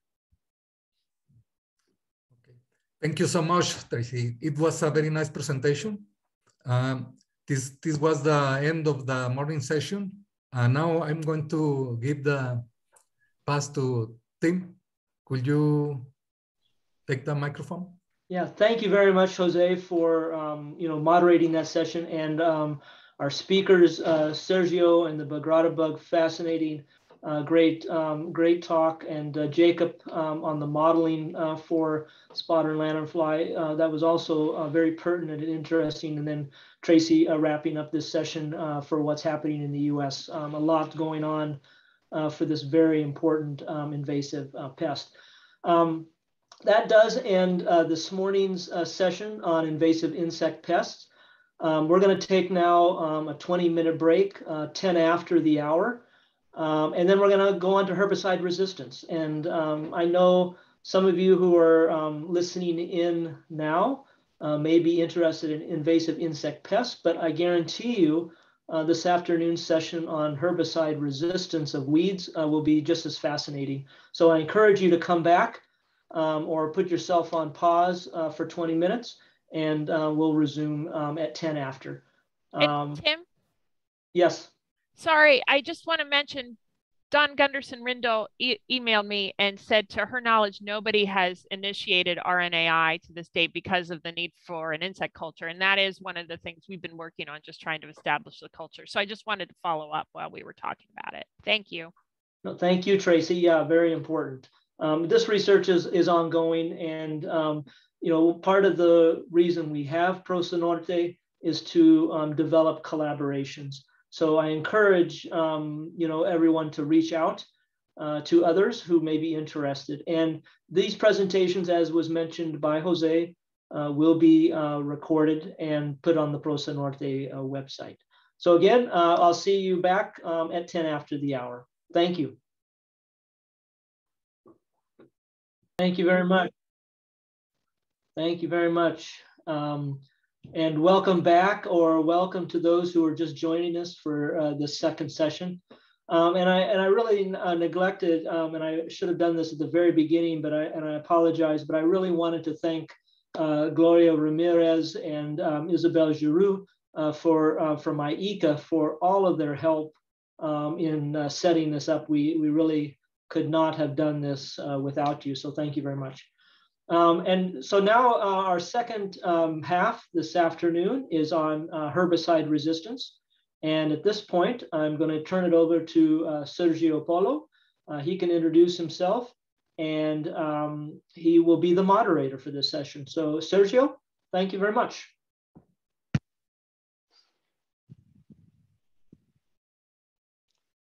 Thank you, Tim. I hope everybody can hear me okay. Perfect. So I'm the president director for overseeing 2 of 20 research centers located across Canada with Agriculture and Agri-Food Canada. My office is located in London, Ontario, Canada. We conduct research in several areas, including invasive pests and herbicide resistance. Our research is for the public good, and we have over 400 researchers working at AFC. The PROCINORTE Plant Health Task Force is a great network, and I'm very happy to be part of this important group. With that, I think we'll get to the first presentation for this afternoon.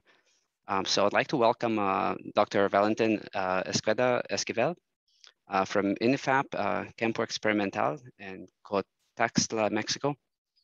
Dr. Valentin Esquivel is a senior researcher at INIFAP in the experimental station at Coaxtla, Veracruz, Mexico.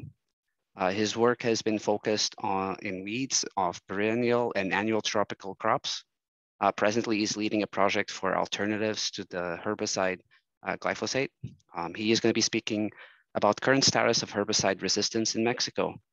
So, Dr. Valentin, if you're with us, the floor is yours.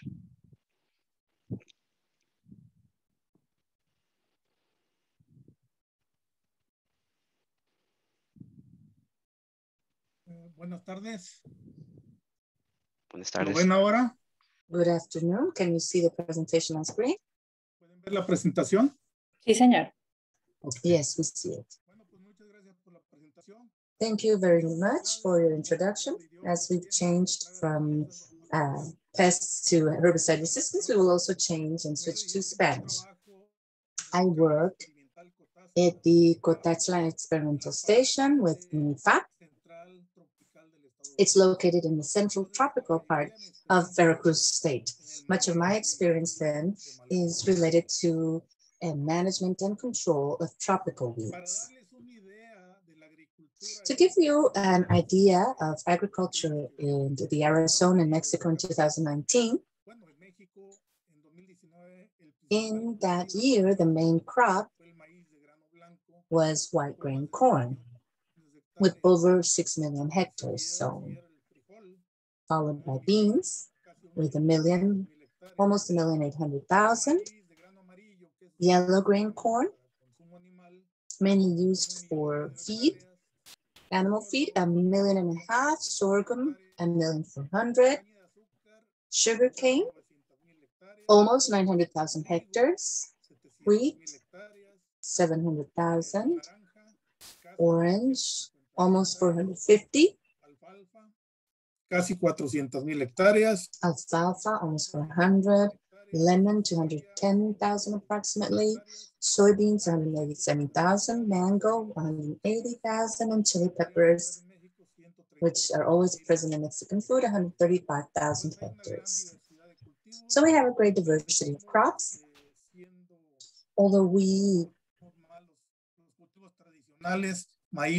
have most of our traditional crops, such as corn and bean, sown in the country. If we talk about crops, we also have to talk about weeds. In Mexico, we calculated about 3,000 weed species, according to Vibrance of the College of Postgraduates.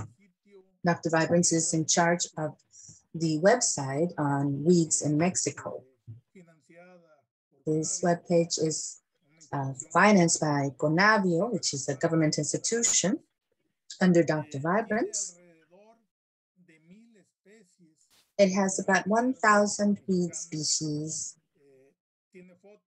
documented with pictures and enough information.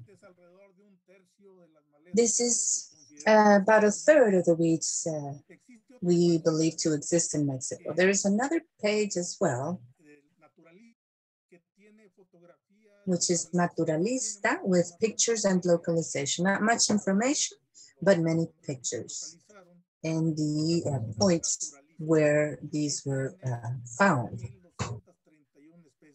And there it has 2,231 weed species. So these are good sites to look at if you want to learn about weeds in Mexico. Si hablamos de malezas, hay que hablar del daño que nos causan. We also have to refer to yield loss of selected crops due to weed competition. I have some of the important crops highlighted here, and work that has been done over the years with common beans. If we don't do anything to control weeds, we can see losses 58 to 70% of the yield. Corn ranges from 56 to 100%, sorghum 38 to 65, soybeans 68 to 90%, and wheat 30 to 95%. So we see corn, soybeans, and wheat are very much impacted. We have a picture to the right of Coboelia cuchinchinensis, or itchgrass, versus corn. The crop seems to have no opportunity. And the picture on the bottom has Johnson grass versus soybeans.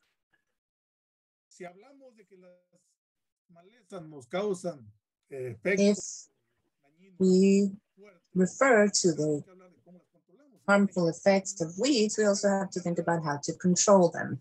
There are several methods that we can use, from hand weeding, where you see the first picture up on the upper left corner, hand weeding in a stevia plantation. And they are trying to eliminate the weed that was infesting it. We can also use manual implements like machetes, also mechanical cultivation, tractor trucks, creating furrows, covering with plastic, biological agents. Here it's pineapple in the south of Veracruz, with biological control, with Robulus arvensis. However, the most important method to ensure control in Mexico is herbicide application. Sin embargo, nuestro panorama no es muy halagador que digamos. But we do not have a very positive outlook. If we look at these, of the chart adapted from E. Rosales, we only have 86 active ingredients of the 326 mentioned in the American Society of Weed Science. We only have 26.4% of herbicides that we could have as per the WSSA. And we also only have 15 mechanisms of action of the 25 listed by the WSSA. So just 60%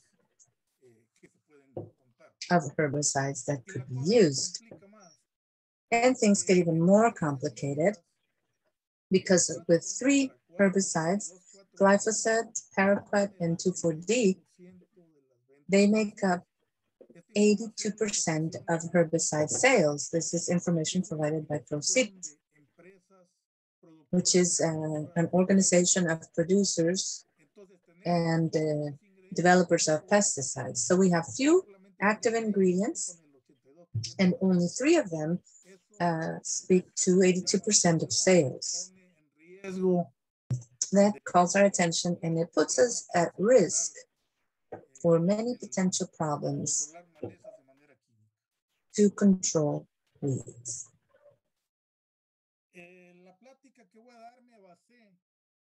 And my talk is focused on weeds that are listed in the International Herbicide Resistant Weed Database.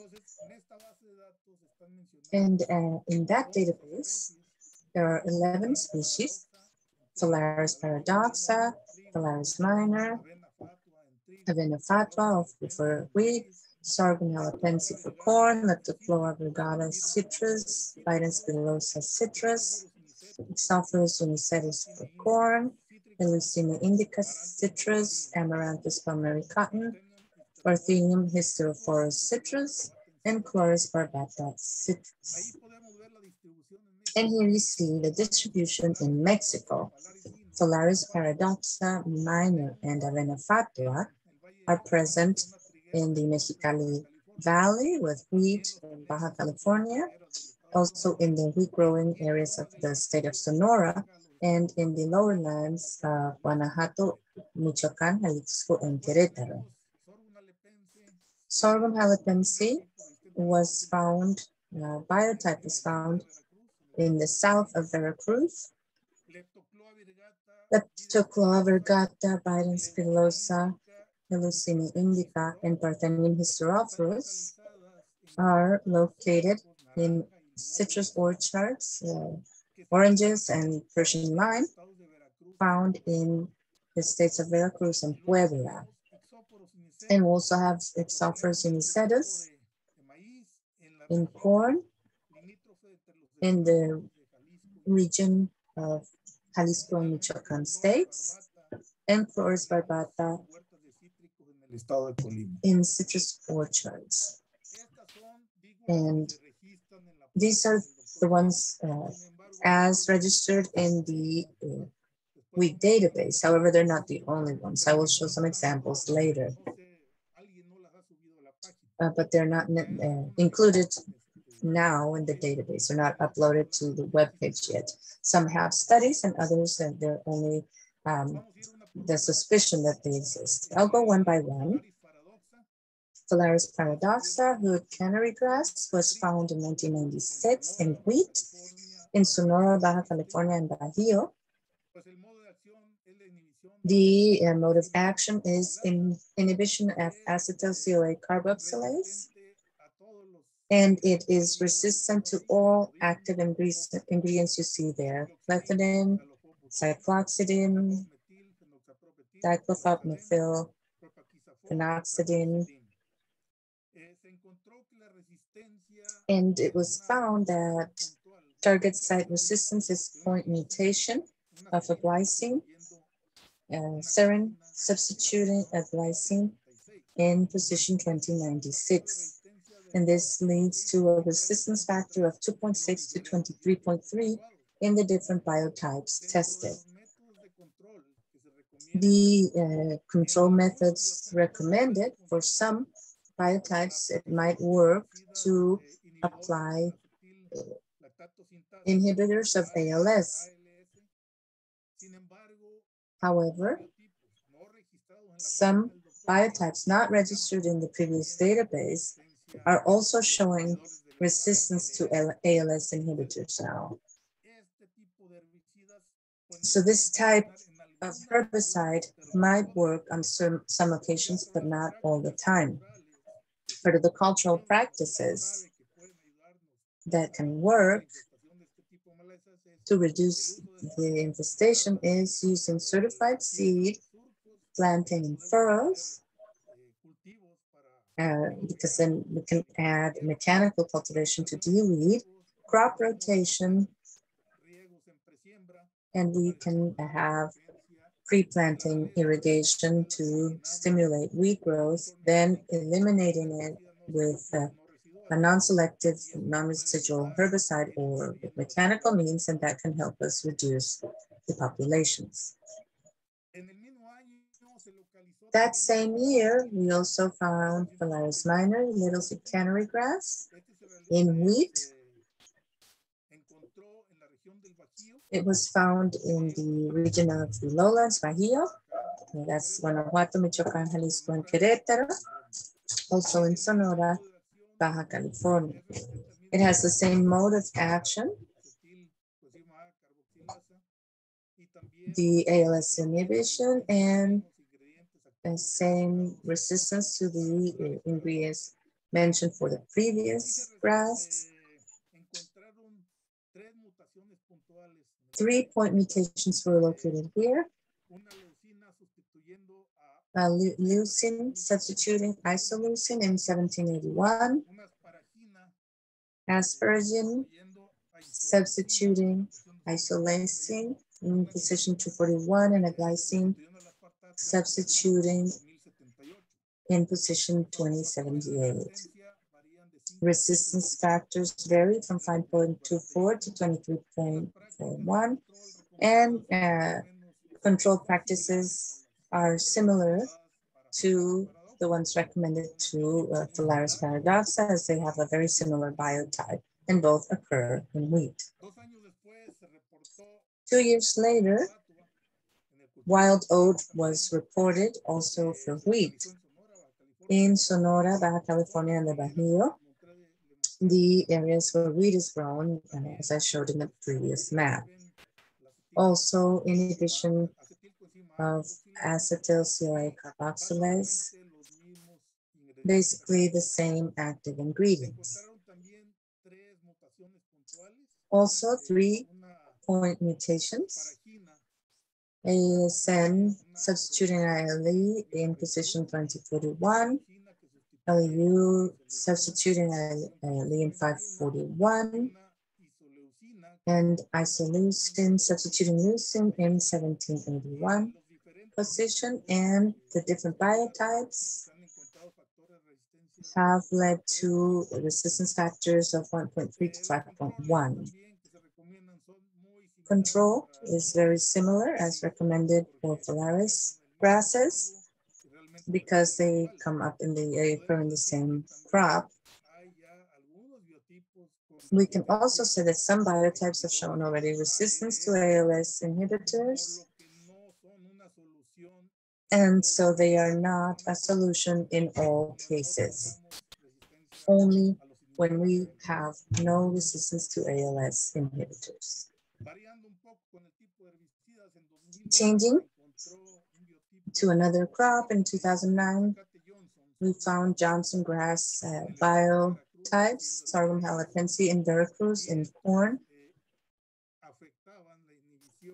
and these affected inhibition of acetolactate synthase, ALS, resistant to that. So active ingredients for resistance, nitrosulfuron, rimsulfuron, farmsulfuron, and primsulfuron methyl.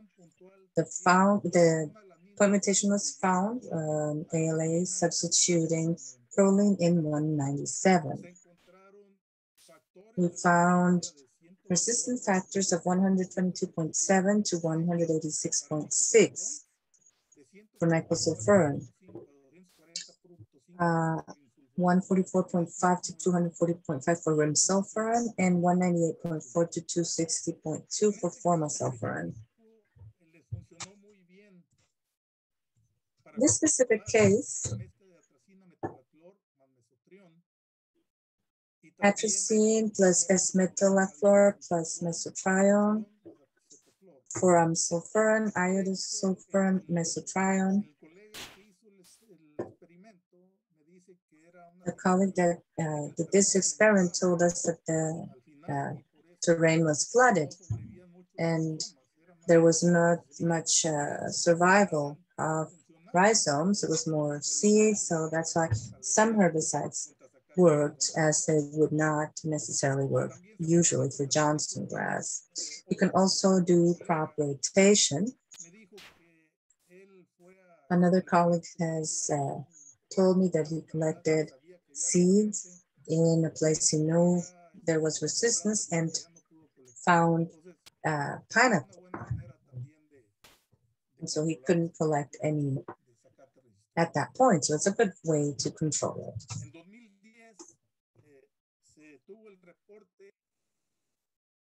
De Leptocloa virgata en huertas de 2010, there was a report for tropical Leptocloa vigata, tropical sprangletop was reported on Persian lime, and it was resistant to glyphosate. And a resistance was found where, and then there was a low translocation and absorption. The resistance factor was found in different types of biotypes, from 3.2 to 4.9. Now, Indaziflam plus glyphosate was paraquat and paraquat. So he's reading the chemical control, and cultural practices include, well, harrowing and mowing.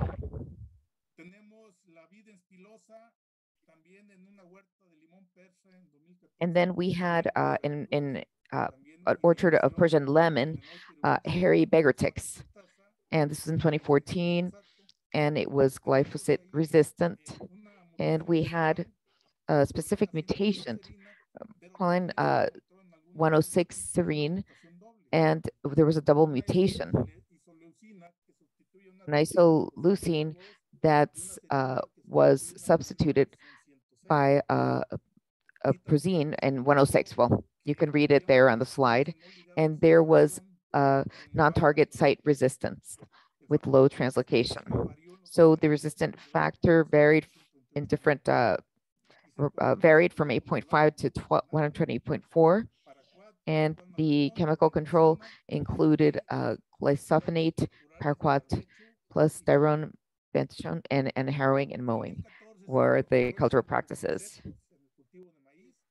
And then in 2014, in Jalisco and Michoacan, Mexican grass was found, herbicide-resistant weeds in Mexico, Mexican grass, and they found that this was caused by a specific point mutation in the position 574, where leucine substituted tryptophan.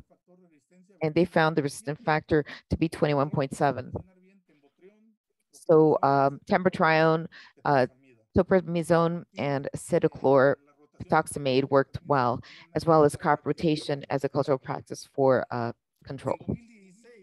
In 2016, in citrus orchards, well, in Veracruz, goosegrass was found that was also glyphosate resistant. And there were two types of resistant point mutation in position 106, where serine substituted a proline, and there was overexpression of EPSPS gene, which provided greater resistance. And they also found that there was a low translocation that wasn't tied to the actions site. And then a resistance factor of 2.6 to 15.9. So chemical controls are the same that are recommended for the previous.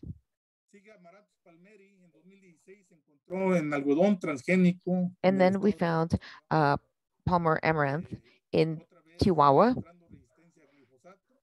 That was in 2016, and it was glyphosate resistant with the point mutation, one of the most common ones, position 106, where serine substituted proline. And this was tied to low absorption translocation. Among the different studied resistant factors, 12 to 83. Chemical control recommended is up there. And in transgenic cotton, there were different types of varieties as glufosinate resistance, Bulgur 3, and 10 flex.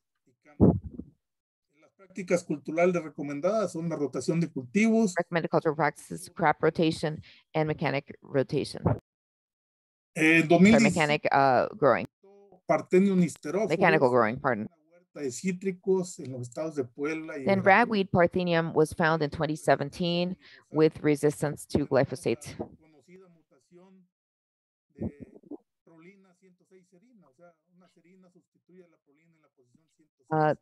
Then there was target site resistance, point mutation, Pro 106 SIR, non-target site resistance, low absorption, and translocation.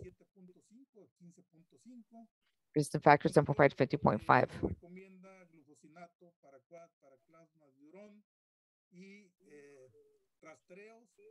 And then control was chemical control, glyphosate. He's reading the slide. Swollen fingergrass was found in 2018 in an orange crop. It was a glyphosate resistance as well. And this was in position 106, where sarin substitutes proline. Again, low translocation, the herbicide. Resistant factor, 11 to 14.7, enzymatic. Control, similar to what is recommended for other weeds, citrus weeds. There are weed species where studies have been conducted, but they're not reported on Dr. Heap's website. We know that there's, or at least we suspect that there is resistance. It could be even 10 or more. So Echinocloa colonna in rice and Salsoa tragus cotton, the first one is propanil resistant, found in Veracruz, Campeche, and Morelos states in Mexico.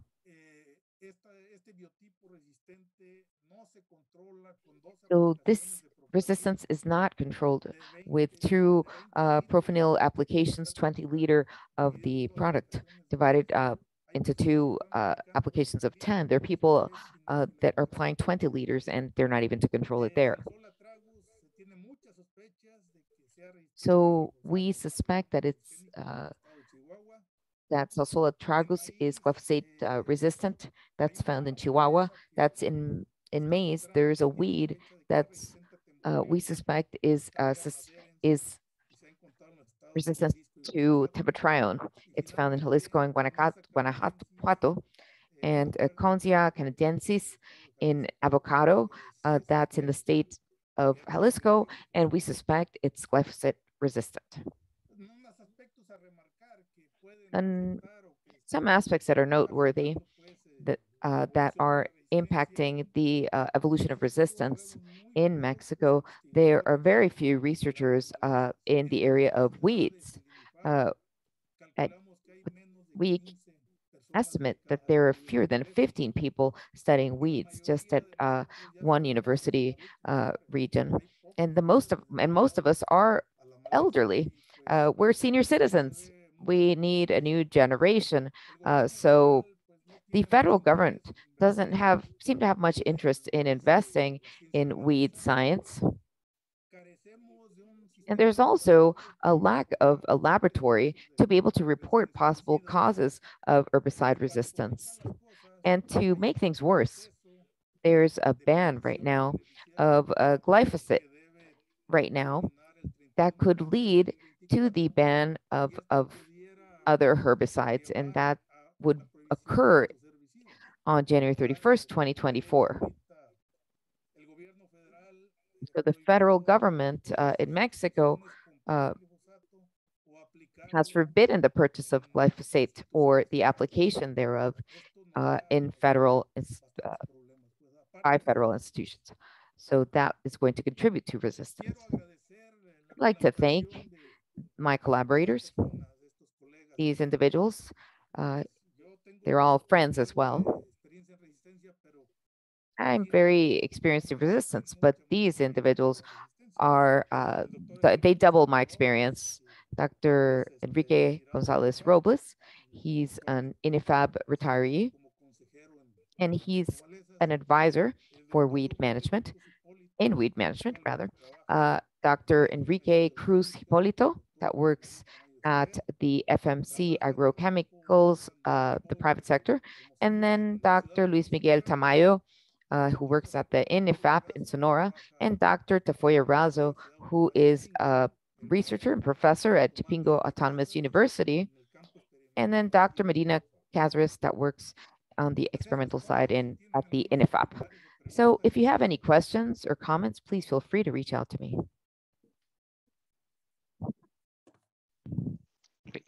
Thank you, Dr. Valentin. Great presentation. So I do see a couple of questions on the chat. I'll try to bring those up really quick. Apologies for my Spanish. The first question is, ¿cuál es el status de Megathyrsus maximus como malea? What is the status of Megathyrsus maximus, Penicum maximus as a weed? Questions were. Okay. Por favor. Can you please repeat the question? When you pronounce it in Spanish, he didn't hear. Could you you can read it in Spanish again, that's fine. Sure. ¿Cuál es el status de Megathyrsus maximus como malea? ¿Cuáles son los factores? Es que no oigo. No. Okay, he's not on the English channel, so go ahead and you can say it again. Okay. Say it in English. Okay. What is the status of Megathyrsus maximus, Panicum maximus as weed?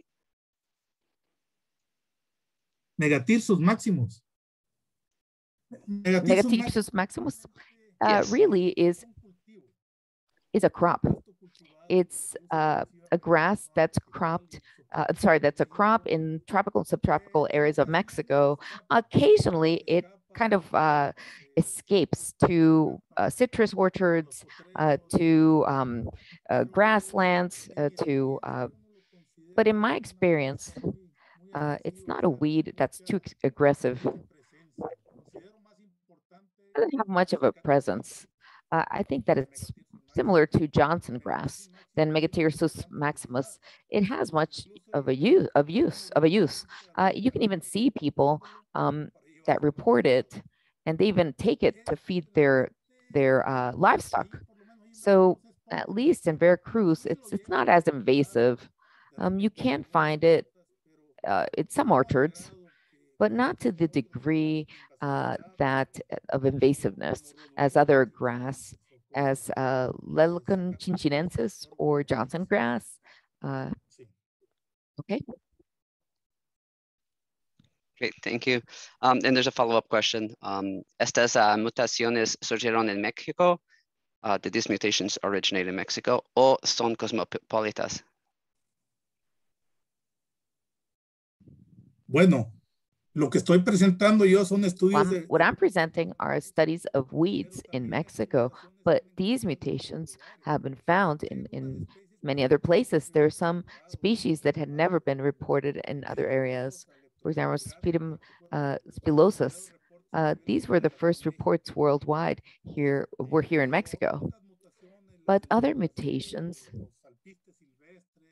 that wild, for example, birdseed, decosulfurin can be found in other areas of the world.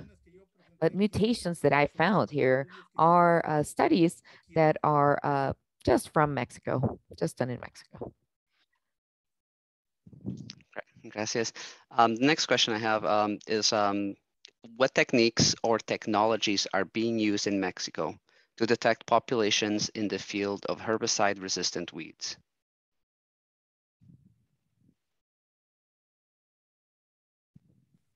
Bueno, básicamente. Basically, you saw that we have very few people working on this. Sometimes it's coincidental. We don't have really an active program to detect resistance because we're working in different fields, not only resistance. So it's when a farmer pretty much comes out to us and reports the fact that he can't control a specific weed. That's when they go to the INIFAB and they report that. And that's where we start the research. So we don't have a detection program that monitors this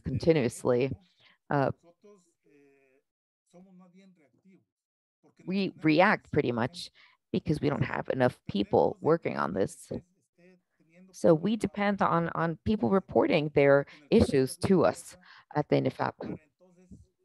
And then that's when we go and help them and see if it's about, if we're dealing here with resistance or poor application, or maybe a weed escaped, or it's not always resistance when herbicide doesn't survive applications.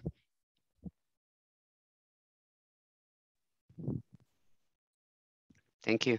The next question I have is dicamba registered for use in Mexico?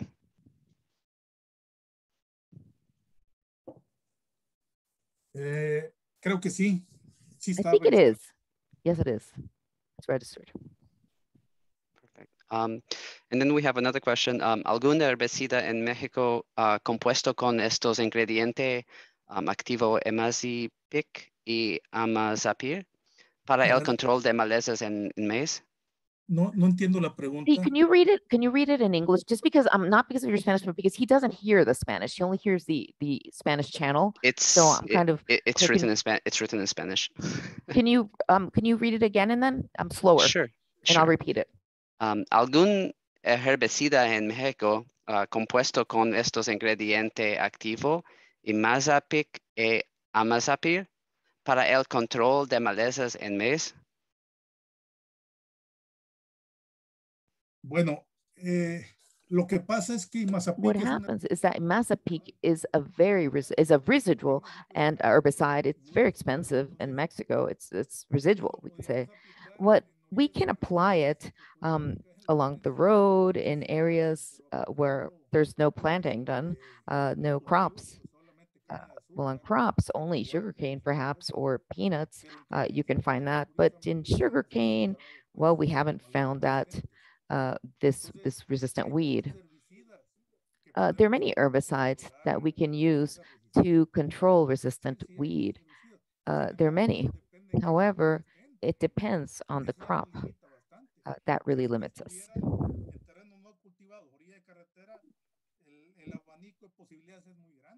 If it were like just planted along the road, the gamut of possibilities would be very broad. But if not, we have to resort to other herbicides. We could use that provided that we have the right conditions. I'm not just going to apply it anywhere.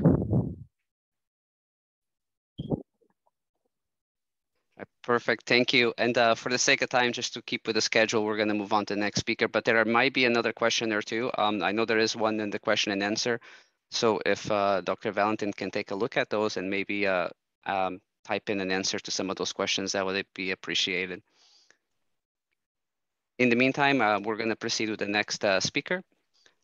So we have with us Dr. Marty Williams joining us. Oh, I see on the screen, Martin. Nice to meet you. So Dr. Martin Williams is an ecologist in the Global Change and Photosynthesis Research Unit, USDA Agricultural Research Service in Urbana, Illinois. The goal of his research program is to make commercial vegetable production systems more productive, more profitable, and more economically sound, environmentally sound. Marty has a farming background, completed a PhD in agronomy at the University of Nebraska, Lincoln in 2000, and led research on irrigated horticultural crops of the Pacific Northwest at Washington State University before joining USDA ARS in 2003. Marty serves on the executive board of the International Sweet Corn Development Association and is an associate editor of Weed Science. So welcome, Dr. Martin. He will be speaking about the herbicide resistance in the US, the critical need for innovation and diversity.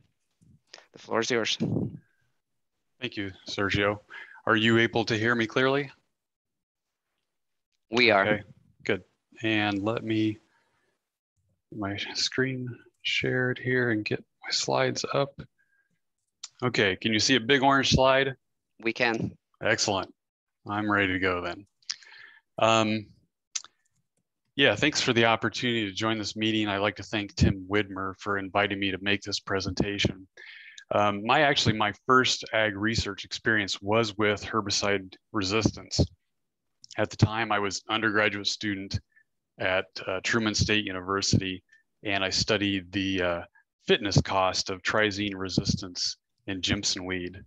While that experience started me on a career path that I continue to enjoy today, my focus of my current research has not really been centered on herbicide resistance per se, but more on generally solving crop and weed management problems with a particular emphasis in vegetable production systems, climate change, and resiliency.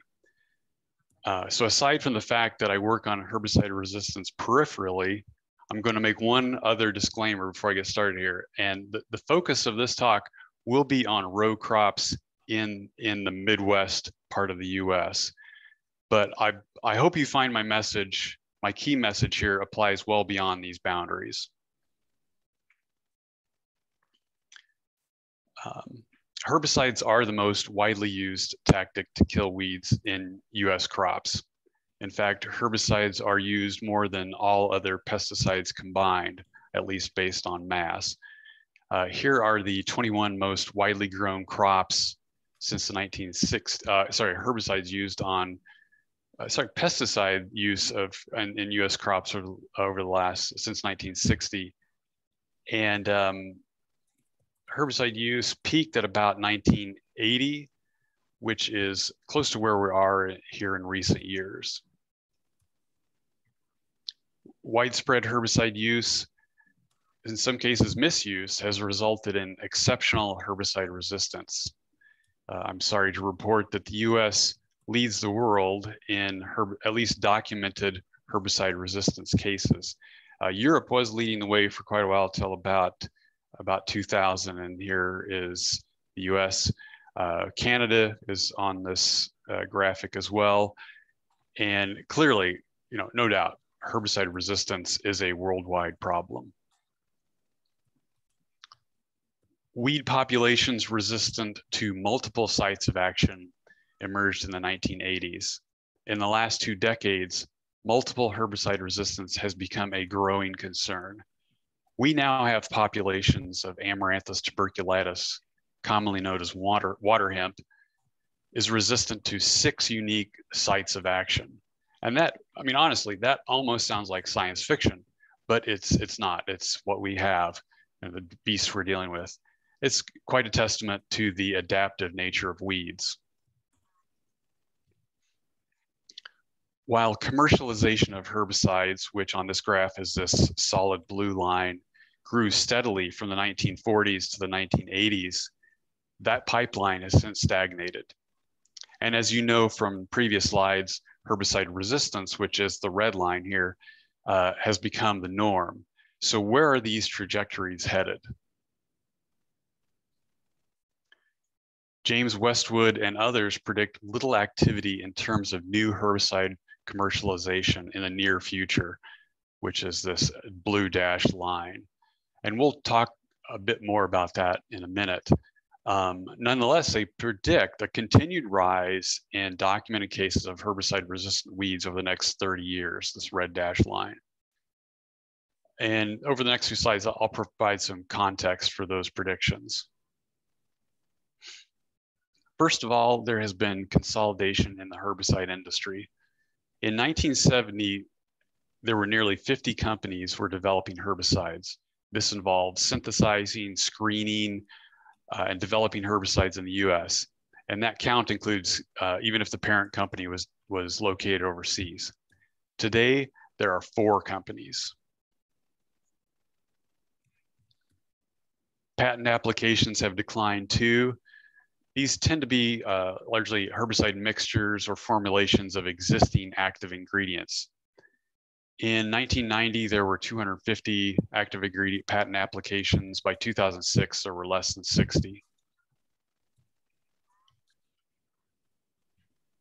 Industry's focus is on developing, largely the focus is on developing resistant traits to currently available herbicides.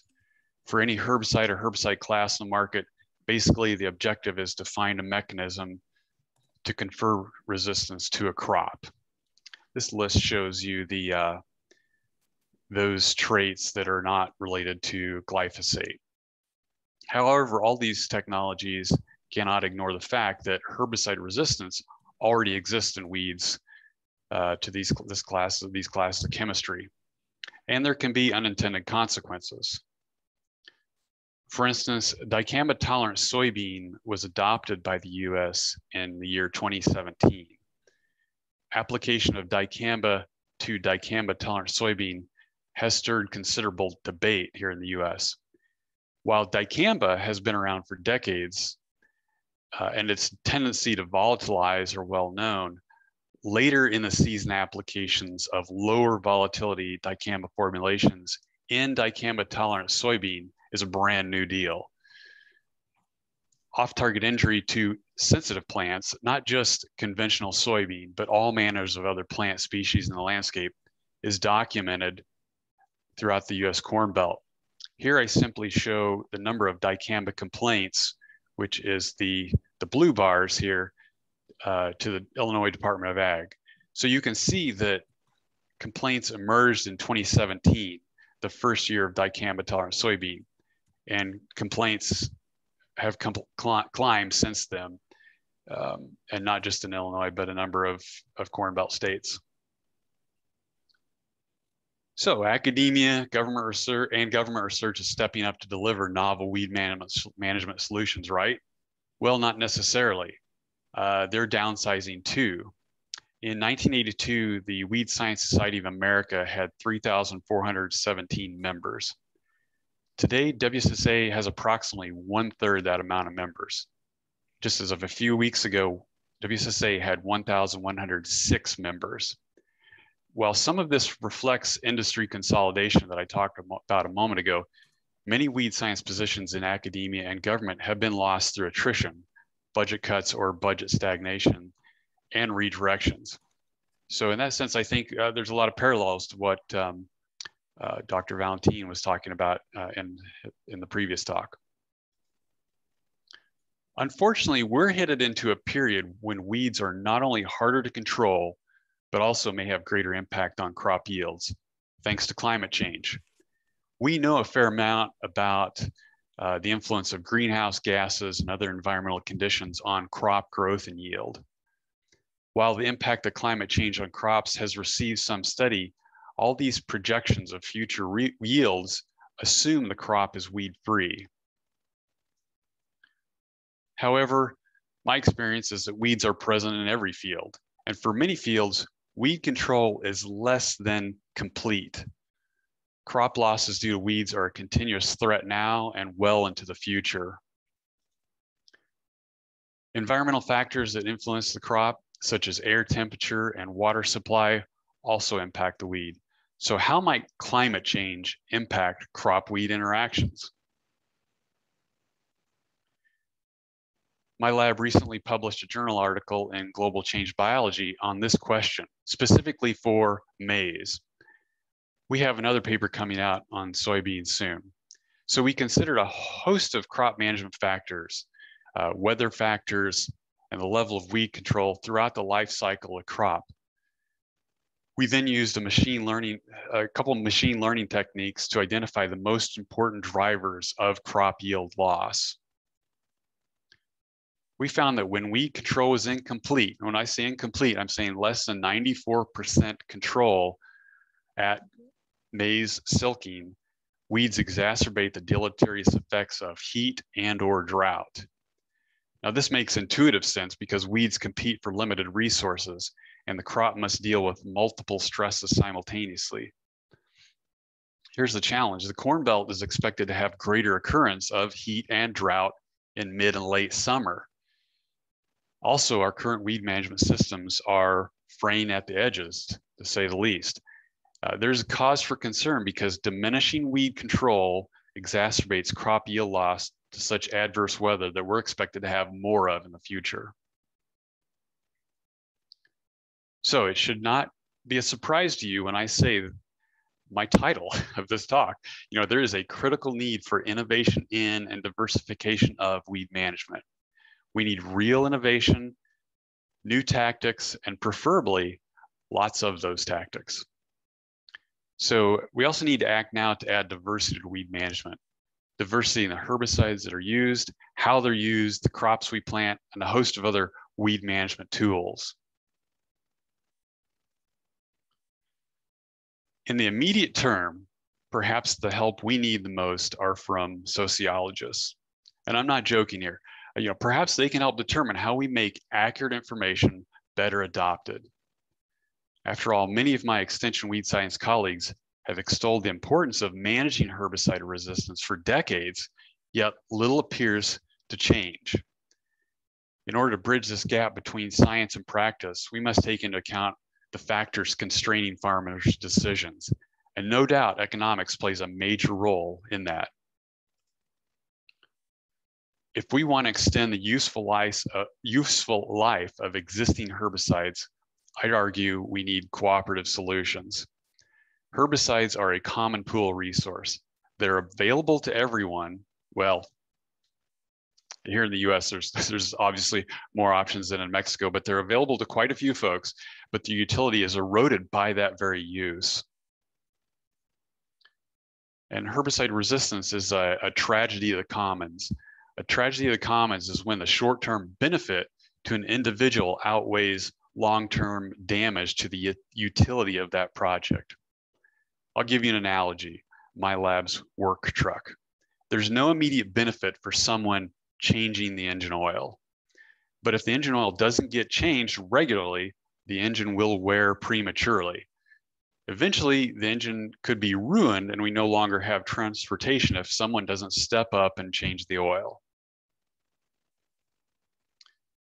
Jeff Evans and others did some interesting modeling work based on field management records of growers' fields throughout central Illinois. They showed that using glyphosate alone, they showed that it was using glyphosate alone in Roundup Ready corn or soybean, the time it took for the herbicide to fail actually decreased as fields were pooled together. However, as management size increased, and you got to think of this as treating a collection of fields as one, when they pulled them together and treated them very aggressively, the years it took for an herbicide combination to fail actually increased. In other words, the useful life of herbicide combinations was prolonged when farmers and their neighbors were working together. So cooperative solutions are when strategies are developed at a larger scale, a scale that maximizes the benefit to all instead of the benefit to the individual. The challenges of resistance to herbicides is not unlike the resistance to antibiotics. What's the difference? Well, there's several, but for one, antibiotic resistance emerged in 1940, and in the last decade has had a concerted global effort to manage the problem. The medical research community is not out of the woods yet, but they're working on it. So their efforts included relevant global authorities were commissioned to develop reports for stewardship worldwide.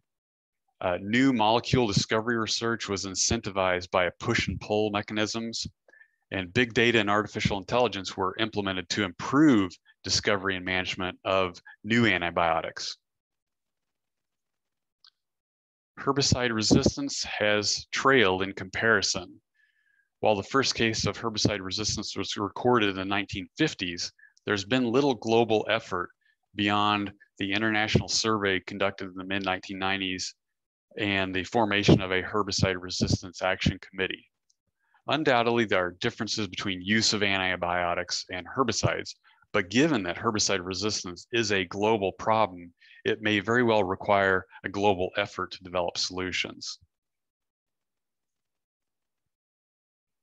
Predicting further out, several would argue for the need for new herbicide targets. That's certainly the sense that I get from growers in the Midwest of an expectation of new products coming out. But the first question is, do novel, good herbicide targets still exist? A few targets have been identified in recent years, and I have them noted here, and that may lead to commercialization of products targeting new sites of action in certain small grains. There is considerable interest in natural products too. These could be byproducts of microorganisms or extracts of plants. But don't forget, new herbicides, they have to tick a lot of boxes. They must be highly efficacious, broad spectrum, cheap to produce, have a low chronic toxicity, and have an appropriate residual profile. That's a pretty tall order. And regulatory requirements have increased product development costs and shortened lifespans to recoup those costs. Eventually companies must make a profit to stay in business. So the bar is pretty high to achieve that given this current environment. So let's talk about other types of innovation, such as genetic engineering. Direct genetic control of weeds involves direct modification of the pest genome. RNAi, short for RNA interference, involves manipulating naturally occurring biological processes that limit expression of target genes. Think gene silencing. In weed science, an application of RNAi could be to block a weed's tolerance to an herbicide. Obviously, there would be challenges to overcome, but it is an interesting idea. Another idea is a gene drive. So a gene drive results in a biased inheritance of a gene or a set of genes in wild populations of a target organism. An effective gene drive spreads throughout the population on its own. Now, I see two types of applications of a gene drive. One is population suppression, and a hypothetical example is altering the sex ratio of a dioecious weed species. Perhaps we can introduce a gene drive that results in all offspring being male. Over time, it's feasible to drive the population to extinction because no new seed is produced. A second application is sensitizing. A hypothetical example is introducing genes that prevent seed from shattering. We then collect seed at harvest to prevent seed bank additions. Both applications probably face some pretty significant issues of ethics and regulatory policies, but I'd have to admit they are very novel. We can also talk about indirect genetic control of weeds. That involves modifying the crop germplasm to impact the pest. And crop competitive ability is one type of indirect genetic control of weeds. My lab has published several articles showing agronomic and economic benefits of using plant density tolerant sweet corn hybrids. These hybrids, some of which are commercially available today, can be planted at above average plant densities, above what's currently the current standard plant density. This relatively simple tactic increases profitability to both the grower and the vegetable processor. And we've shown in previous work that the more competitive crop environment improves weed suppressive ability too, because the crop is preempting very limited resources. There are methods which exploit weaknesses in life history traits of certain weeds, such as emergence patterns. Cover crops are a great example. In the US Corn Belt, generally cover crops are planted in the fall after crop harvest. They overwinter and are terminated in the spring. Cash crops are then planted into the residue, which is often left on the soil surface. So instead of a bare soil condition, there's a surface mulch, and that can alter the microclimate. It can influence nitrogen availability and release allelochemicals into that weed seed emergence zone. The absolutely most important aspect of cover crops, in my mind, at least a big hurdle, is finding selectivity between crops and weeds, which from my personal experience can be very difficult for many crops. Nonetheless, cover crop adoption has risen in the last decade due in large part to other ecosystem services they provide, such as soil health and water quality. The Australians have led the way in harvest weed seed control. Harvest weed seed control involves reducing seed bank additions by capturing or treating weed seeds that mature by the time of crop harvest. There are several approaches to harvest weed seed control, and an engineering solution involves separating the chaff from the straw at harvest and running the chaff through a cage mill. that mill can damage or destroy many weed seeds that enter the harvester. And while the machine shown here is pulled behind a combine, cage mills integrated into the combine harvester are commercially available in certain countries, including the US. A group of my colleagues have been exploring the use of this technology in US soybean production systems. Even if seeds aren't destroyed, their physical integrity can be compromised, exposing them to soil pathogens and decay. Where I see a tremendous amount of potential for innovation is automation and weed management. Automated weed management is the merging of traditional technology, such as sprayers or tines, with robotics. The general setup includes a recognition system, which is often a camera, but it could be a GPS-enabled map of the crop. The next component is an image processing system. For real-time images, the image processing system must distinguish crops from weeds. That system is linked to a microcontroller. The microcontroller controls actuators that turn on or off a spray nozzle, or apply steam, operate a flame, engage a knife, etc. While there has been progress in differentiating crops and weeds, there's room for additional improvement to work effectively across a broad range of field conditions. Commercial products are now available, including some that operate behind a tractor, such as the RoboVator, and some that are fully autonomous. FarmWise has a product that I don't have a picture up here, but is being used commercially now. What actually kills the weed, again, it doesn't have to be an herbicide. We're seeing use of some of these commercial products, mainly in California, in the salad greens and a few other high value vegetables or fruits. Will this have application in other crops of lower value, such as widely grown agronomic crops? Time will tell, but there are many benefits of this technology over herbicide development, including the lack of regulatory obstacles and the sheer number of engineering and tech companies that could build them, even on a regional or local scale. Big data in agriculture, venture capital, artificial intelligence, predictive analytics.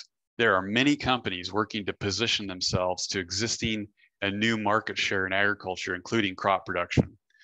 And some of these and others are tackling weed management.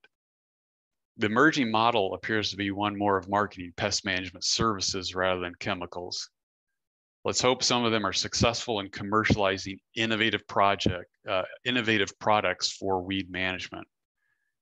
And let's continue to work to encourage growers to adopt a greater diversity of tactics to maximize the useful life of not only existing technologies, but emerging technologies.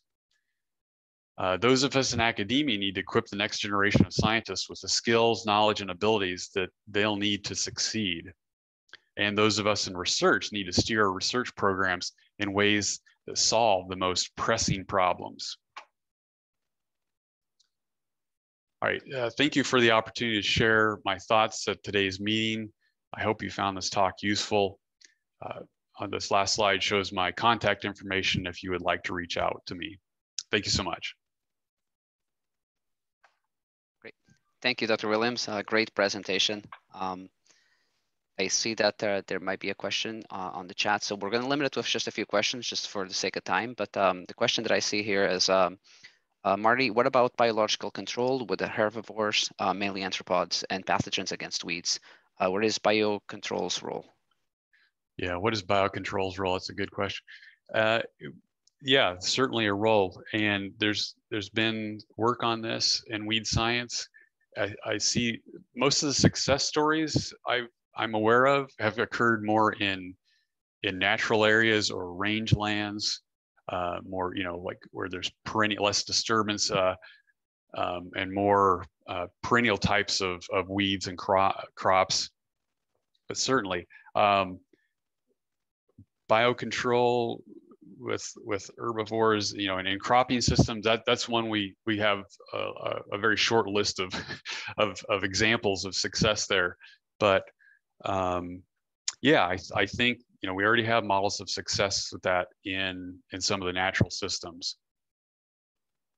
And there's probably more, you know, there's no doubt more work that needs to be done there. Thank you. All right, I think with that, and I'm going to move on to the next speaker, just to keeping track of time here. So again, thank you, Dr. Williams. A great presentation. Thank you. So I'm going to welcome Dr. Eric Page from AFC Government Canada and Harrow, Canada. Dr. Page is a researcher with AFC. His expertise is in the area of weed and crop physiology. Dr. Page's herbicide resistance focus is in the population biology and management of resistant biotypes and the identification and understanding of the molecular mechanisms of resistance. Today, Dr. Eric Page is going to be speaking to us about the challenging times for glyphosate use in Canada, evolution of resistance, impacts on efficacy, and the development of alternatives. So with that, Dr. Page, welcome, and please, the floor is yours. Thanks, Sergio. I'm going to share my screen here, and then I'll ask you to let me know that you can see it, Sergio. Absolutely. And I can see your screen. Okay, perfect. Well, thanks. I guess I should say thank you to Sergio for asking me or providing me the opportunity here, and all the other organizers to speak to you today. It's my pleasure. It was great to hear Marty again. I haven't seen Marty for a long time, but I won't make him feel too old, but just to say that some of my early experiences in my field of weed science actually occurred under Marty's guidance in my master's. So it's always great to hear from you, Marty. And so I'm here today, and I should say Marty introduced a lot of great topics that he's going to save me a lot of time in covering some of the background information if you've listened to what he had in his presentation. I'm going to take a little bit of a different focus than our two previous speakers did. My focus is going to be specifically on the herbicide glyphosate, its use in Canada, and some of the challenges that we see coming up. This has been a topic amongst all of our AFC weed scientists. We've actually had some meetings in the last little while that have been organized by my colleague Brian Tideman, just discussing this topic and where we need to go, recognizing the issues that are facing glyphosate use in Canada. I'd also just want to acknowledge my co-presenter, Dr. Rob Nurse. He also works with me at AFC here in Harrow. And you'll see throughout the presentation that I've managed to elicit some slides from all of my AFC colleagues. So this is a bit of a presentation from the AFC Weed Science Group in its entirety, not just my own. So with that, this was just meant to be, again, just a little bit of an overview of what I want to touch on today in this presentation. So I'm going to talk a little bit about the scale of glyphosate use in Canada and Canadian agriculture. I'm going to also discuss the evolution and impact of resistance to glyphosate, and in specific reference to Canadian agriculture. Again, I'm primarily a row crop weed scientist, crop physiologist, so most of my examples are going to be coming from row crops. And then I want to kind of end up on, some of the current pressures on glyphosate, and these have been touched on by the two previous presenters as well. And as well as some of the potential alternatives that we as a group of scientists in AFC are actively working on. So this is a map of Canadian field crop production. This comes from our 2016 census. So it's a little dated. There is going to be a new ag census coming up shortly. I believe they're tabulating the results now, but this is the most up-to-date information that we have. And so what you see here is basically the acreage of major crops across our provinces. So stretching from the Pacific in British Columbia on the west coast of Canada, all the way over to Nova Scotia and Newfoundland on the east coast of Canada. And so what I want to highlight here is that in 2016, we had about 92 million acres of, again, this is row crop production. There was a separate slide for horticultural crop production. I didn't include that as, again, I'm primarily focusing on horticultural crop production. This is a little older data, but this is pesticide use on farm from 2011. And again, this is Stats Canada from their surveys.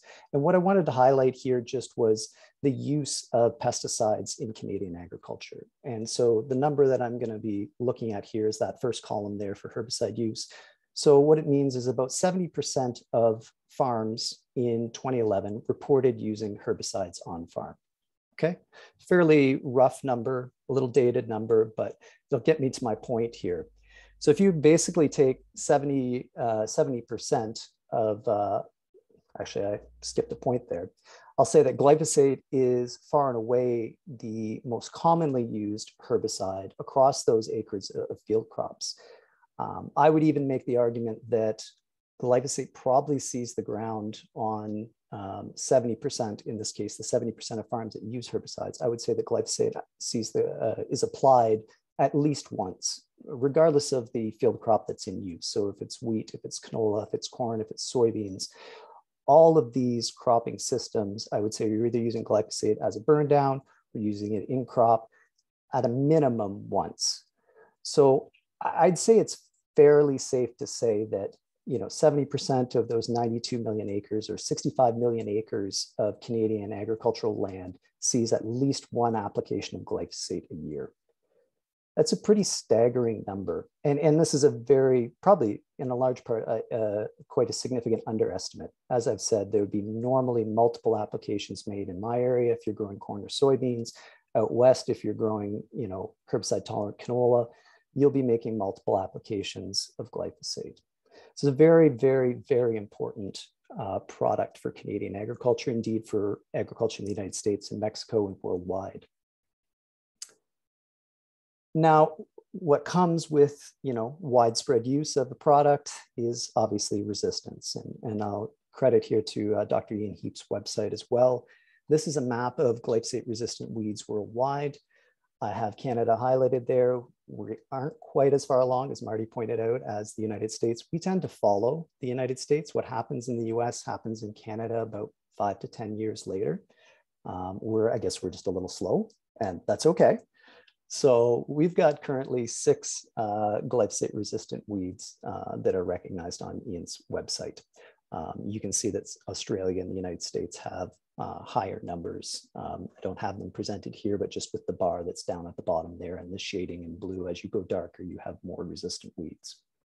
So that's our current status in terms of glyphosate resistant weeds. How did that happen?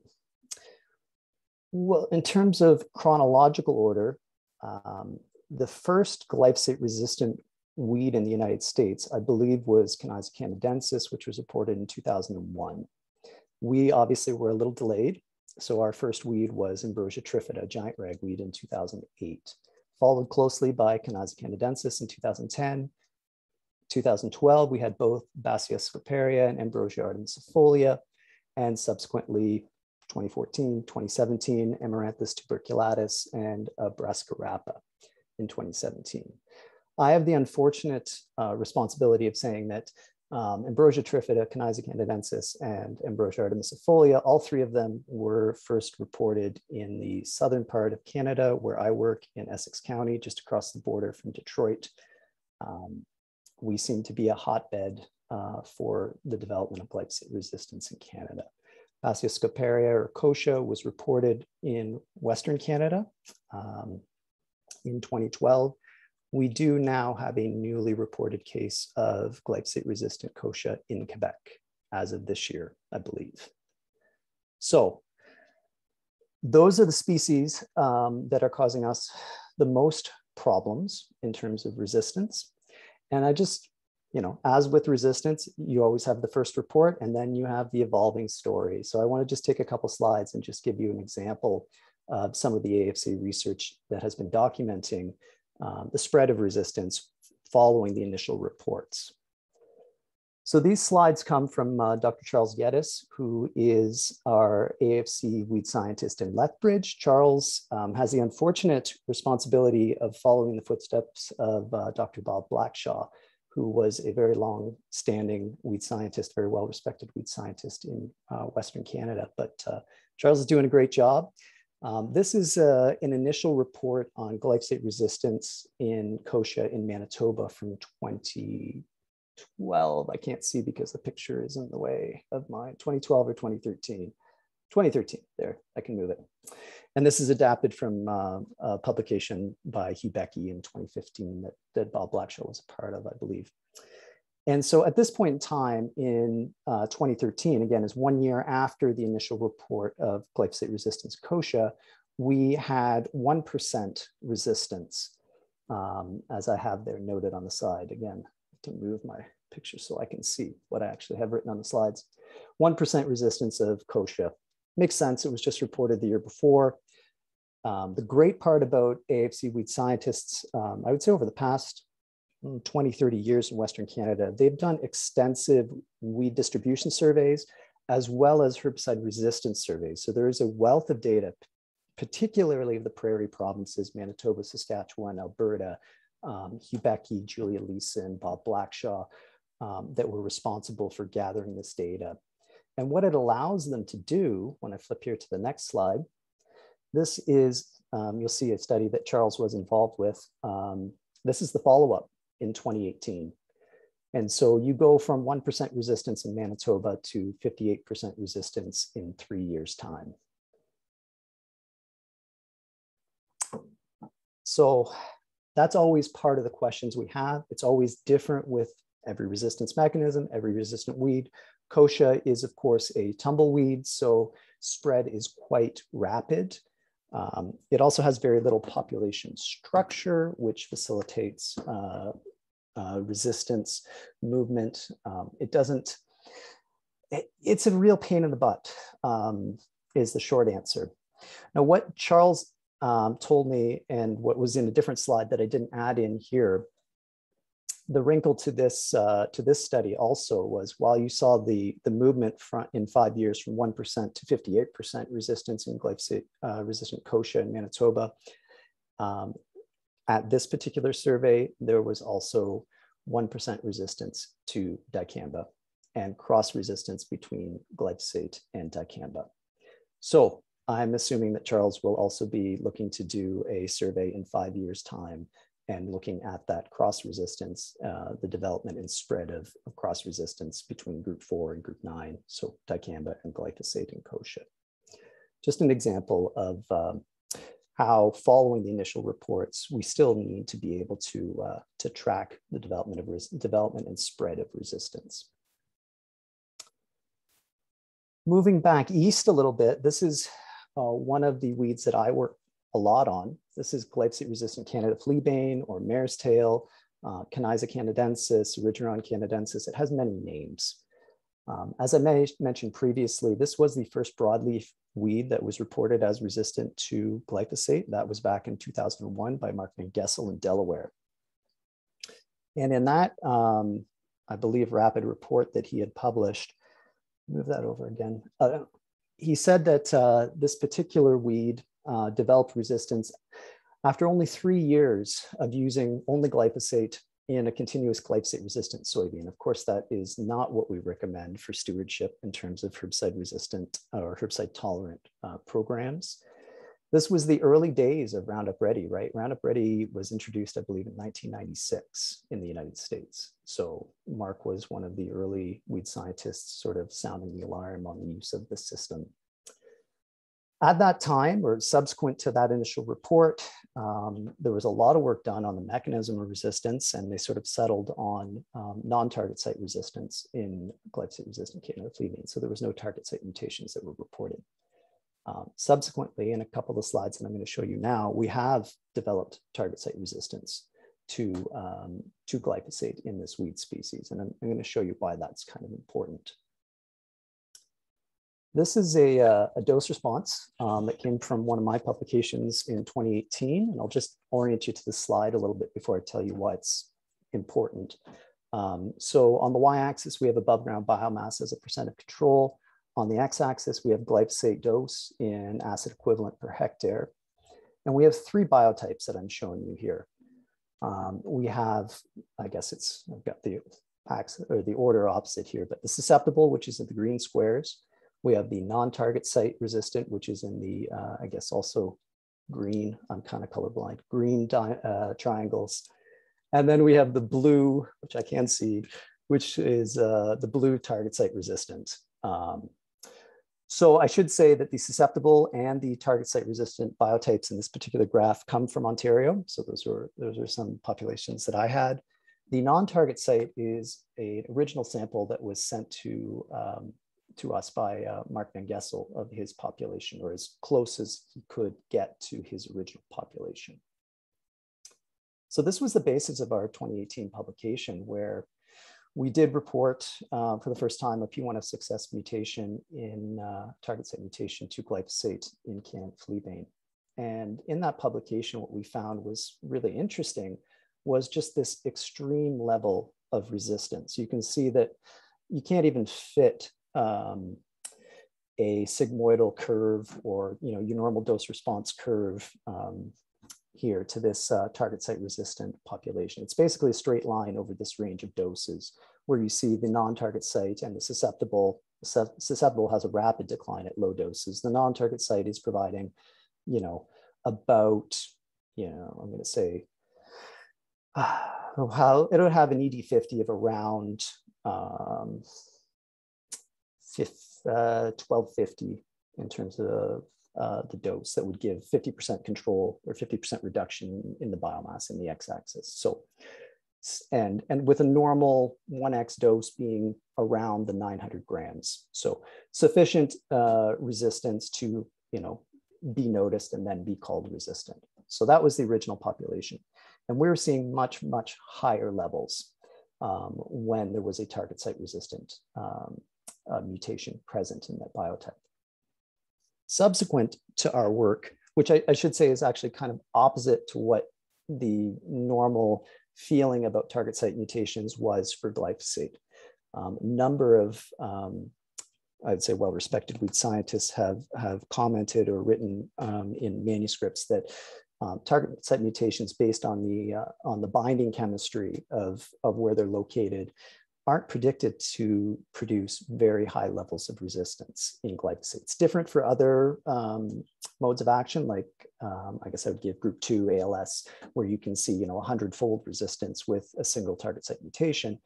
Glyphosate was not expected to have that happen. So our results were a little counterintuitive. After we'd published this, I guess I'd wanted to highlight that point, but I'm going to keep going. After we published this, I got in touch, I got in touch with Allison Snow, who's at Ohio State, and she was in the midst of doing a survey with Mike Owen, who's out in Iowa, and they were looking at extreme levels of resistance. This is something they had started on their own. They'd been collecting populations in Ohio and Iowa of Caniza canadensis from agricultural lands and uncropped borders.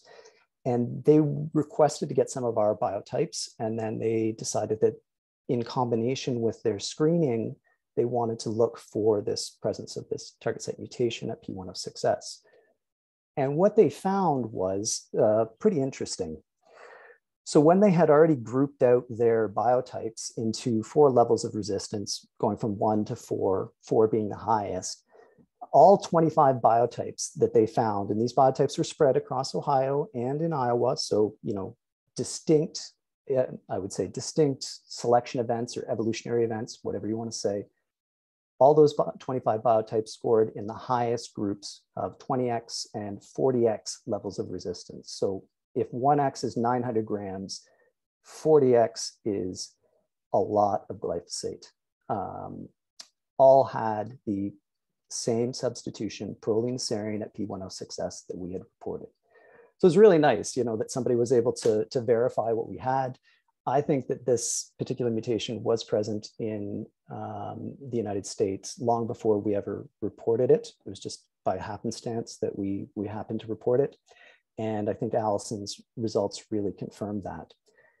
And the reason I wanted to highlight this point really was just going from Van Gessel's initial report, where we knew we had non-target site resistance that provided an acceptable level of resistance to glyphosate, or enough to cause production problems. We continued to use glyphosate widely, probably even more after it was reported. And I think that maybe there's 3 important points, or at least 3 important points when it comes to talking about resistance. You have the initial report of resistance, then you have the spread of resistance. Then what happens after, the spread? Are you still talking about the same mechanism? Are you still talking about, maybe you're talking about multiple mechanisms that are conferring enhanced levels of resistance. Are you still selecting that population? And I think the answer has to be yes. We are still selecting it. And if we're not, using some of the resistance management strategies that Marty was talking about, this is what happens to our active ingredients through overuse. So to complete the story, I wanted to bring you back to this slide and very quickly just say that we're not done with this yet. After we've been working with Allison and doing this work that we've published, we decided to cross these populations and to try to split if there was multiple resistance mechanisms in the target site mutation population. And so we created segregating F2 populations between these two parents. So these are their profiles in terms of the response to glyphosate. And so I'll just share with you some of the results. We haven't published this yet, but we feel pretty good about it. So at 7,200 grams acid equivalent, which isn't on this graph, it's off to the far right-hand side, we had 68% survival in our F2 populations, okay? We subsequently genotyped all those survivors for P106S. We developed an allele-specific assay that is specific to EPSPS2 in Kinisa because there are 3 EPSPSs, and specific for P106S that allowed us to distinguish between homozygotes that have P106S, heterozygotes, and then also wild types. 28% of the survivors were wild type at 7,200 grams. So without a doubt, we are seeing in that target site resistant population, it actually has multiple resistance mechanisms. And it shouldn't be surprising. I mean, I think we all expect to see multiple resistance mechanisms, but it's just perhaps the extended use or the continued use of glyphosate has selected for multiple resistant mechanisms that have enhanced the resistance above the initial report. This is the reality, I would say, of the resistance situation in Canada, and probably I'm going to extrapolate and say through the United States. We have high levels of glyphosate resistance in a number of weed species. That's a major headwind for the use of glyphosate, continued use of glyphosate in our agricultural systems. But ironically, I would say it's not the primary challenge to the use of glyphosate in our agricultural systems. I grabbed a couple headlines from recent publications. I'll just read them out to you here. Health Canada stands by approval.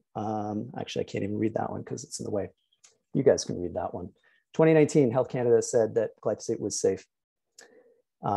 Recently, they've extended the deadline of public consultation on higher MRLs in certain foods. They were originally set to release that, but they decided to take a pause on it. There is significant public headwind to the use of glyphosate in agriculture, and this is the #1 threat to using glyphosate. For example, Bayer bought Monsanto, and then they got a whole lot of headache. They are going to remove glyphosate from lawn and garden market by 2023. I think that's an acknowledgement of the headwinds that they see for their product. Recently in Ontario, glyphosate out as dry bean desiccant. Our Ontario bean growers board told their bean growers, do not use glyphosate as a desiccant for your crop. That was standard practice. Our export markets will not tolerate any glyphosate. This is the #1 challenge to glyphosate use, for sure. So what can take its place?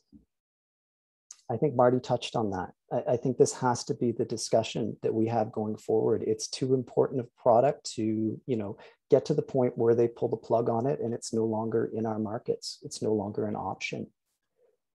These discussions are going on worldwide. Here's a couple publications that come from our former AFC colleague, Dr. Hugh Becky, who's now in Australia at their Herbicide Resistance Institute in Perth. Farming without glyphosate. That was in 2020. And then the global challenge of field crop production with limited herbicides. That was in 2021. And that's taking the discussion beyond glyphosate because it has to be acknowledged that it's not just glyphosate that's under threat. Paraquat is also off the market in Canada. It's one of the few non-selective products that's there. You have glufosinate, you have diquat. You don't have many options for a burn down from a herbicide standpoint without those products, okay? So we know the problems. I'm sure everybody hopefully is sitting there nodding and saying, yeah, I've heard that before. It's the solutions that are the tricky part, right? Glyphosate was a once in a generation product. I think Steve Duke said that in one of his reviews. Its broad use pattern makes it really hard to replace. It's used preceding fallow edge of field management. That's where we first started using it. Then we started using it in crop with tolerant cultivars. But we still have that other use pattern that I mentioned to you before as a desiccant or a harvest aid. That's another important use pattern for glyphosate. It's used at every step of field crop production. It's striking how much it's used. And this is one I also want to highlight. I think Marty touched on this as well. Glyphosate continues to enable no-till. I would almost argue that it did enable no-till, aside from the mechanical and engineering feats that allowed us to have no-till drills and soil saving practices. You don't do that without glyphosate. It's very hard to do. So what are the implications of the loss of glyphosate on soil health, greenhouse gas mitigation, and carbon sequestration? This is what our management, you need to be thinking about. Solutions. I don't want to spend the time being negative. I do want to talk about solutions, and I want to highlight some of the work that AFC is doing on different projects that I think have potential to replace some of the use patterns of glyphosate. We will not have a single silver bullet solution. I'm sorry, as Marty said, it's going to have to take a diversity of solutions. I'm not going to spend a lot of time on here, but new modes of action, I'm not holding my breath. A return to old modes of action, I think, is on the cards if we lose glyphosate. Can you design a tank mix that has multiple effective modes of action to replace the burn down application of glyphosate and still be economical? I don't know if you can. This is a place where I see the most innovation, is in the physical side. And again, Marty touched on some of these things. Tillage, yes, tillage. Maybe not the tillage that you're thinking about. The Australians are doing some targeted tillage with the weed recognition technology that Marty highlighted. That's a place that I could see some tillage happening, and it may be necessary. Harvest weed seed control, electrocution, lasers, robotics. These are all places where we have innovation. Rotations, cover crops, intercropping, and the cultural aspects. I think these are great places. I do work in a lot of these areas. What I have to say is that some of these practices are very difficult to start up without having a herbicide tolerant crop to follow that you can come in and clean up volunteers. Volunteer control, I think, is one of the undersold benefits of glyphosate or non-selective products that you can use out of crop. I think that's a really important mode of action. So anyway, and then lastly, genomics and its application. I think there is room here also for quite significant innovation, and I'm going to touch on these. So I'm going to highlight a couple AFC projects that are working in some of these areas, not all of them, okay? So harvest weed seed control, I think Marty introduced it, so I'm not going to spend a lot of time on describing what it is.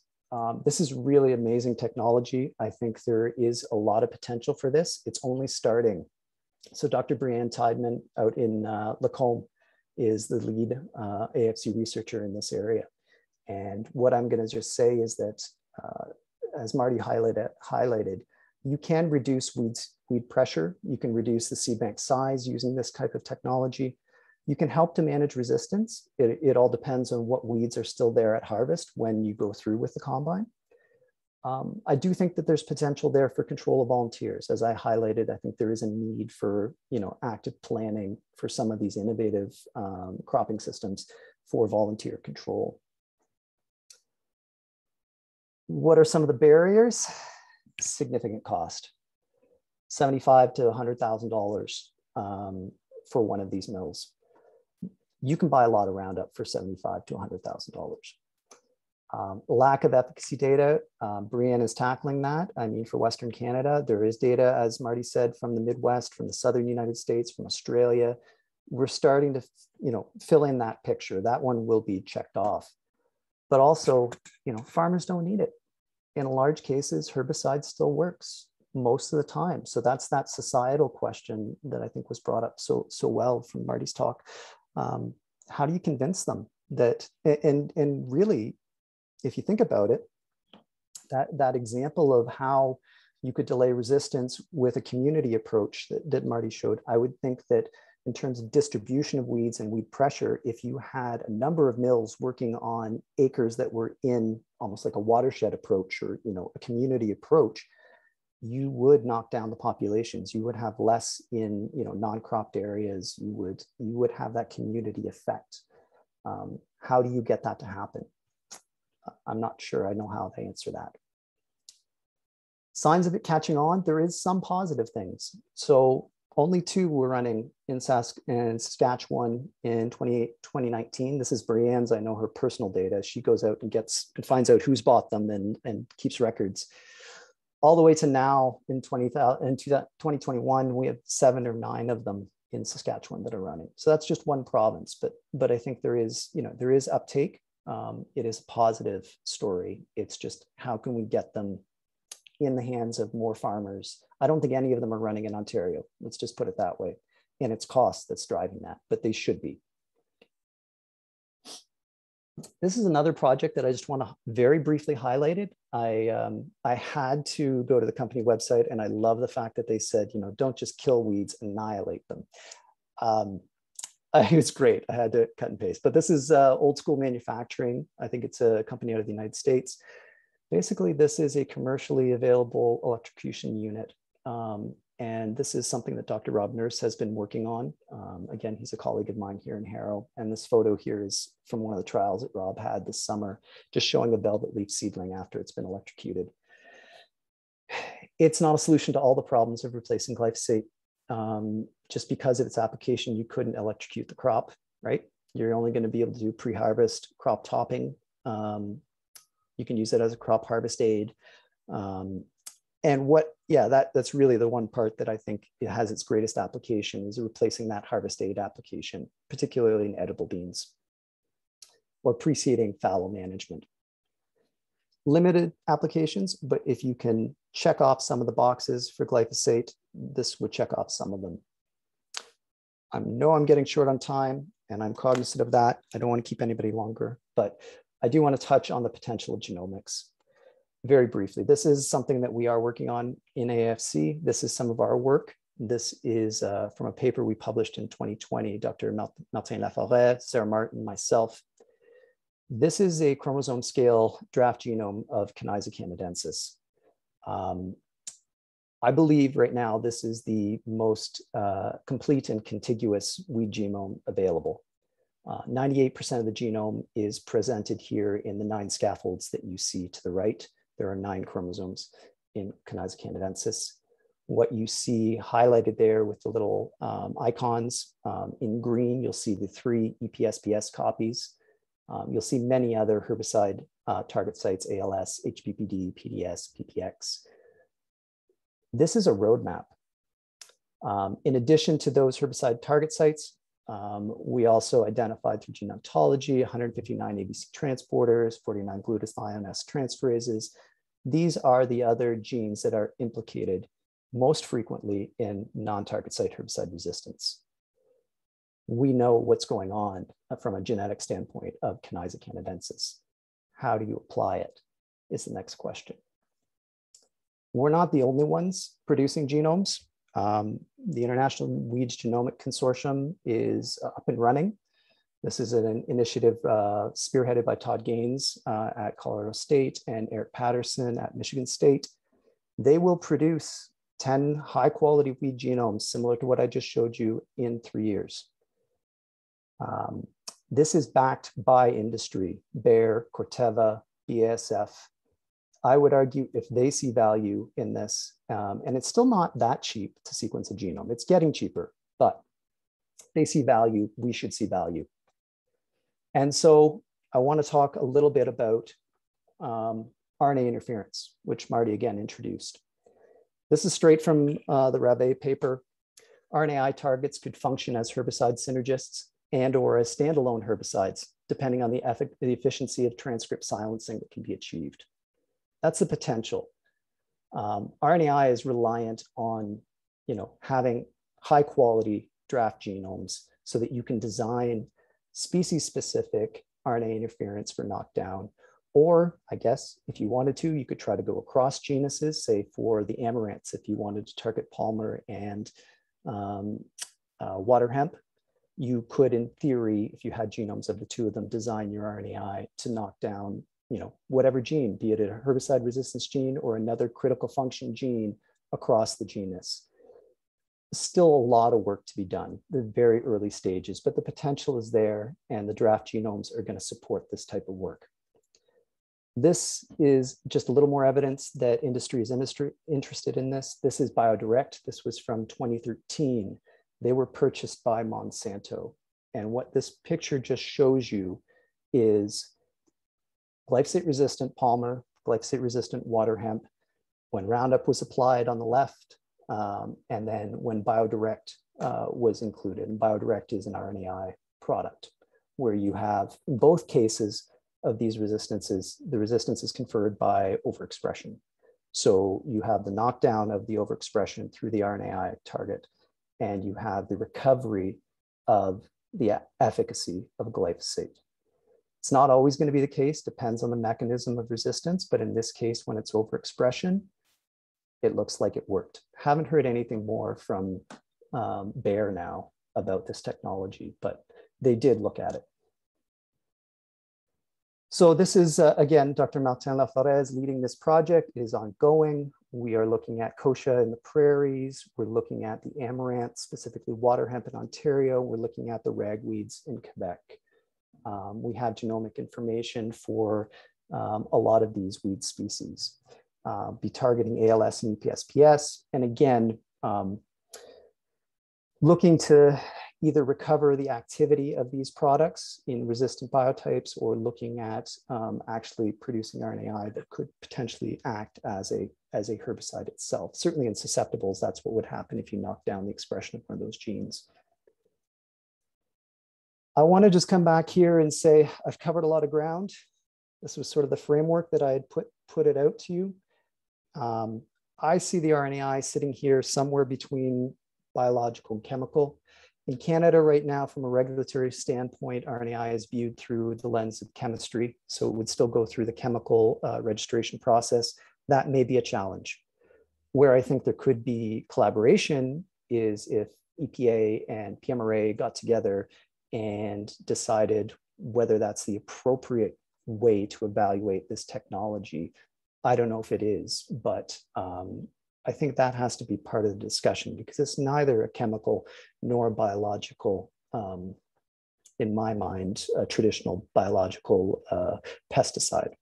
So I think there has to be innovation in our thinking of how we classify and evaluate these things.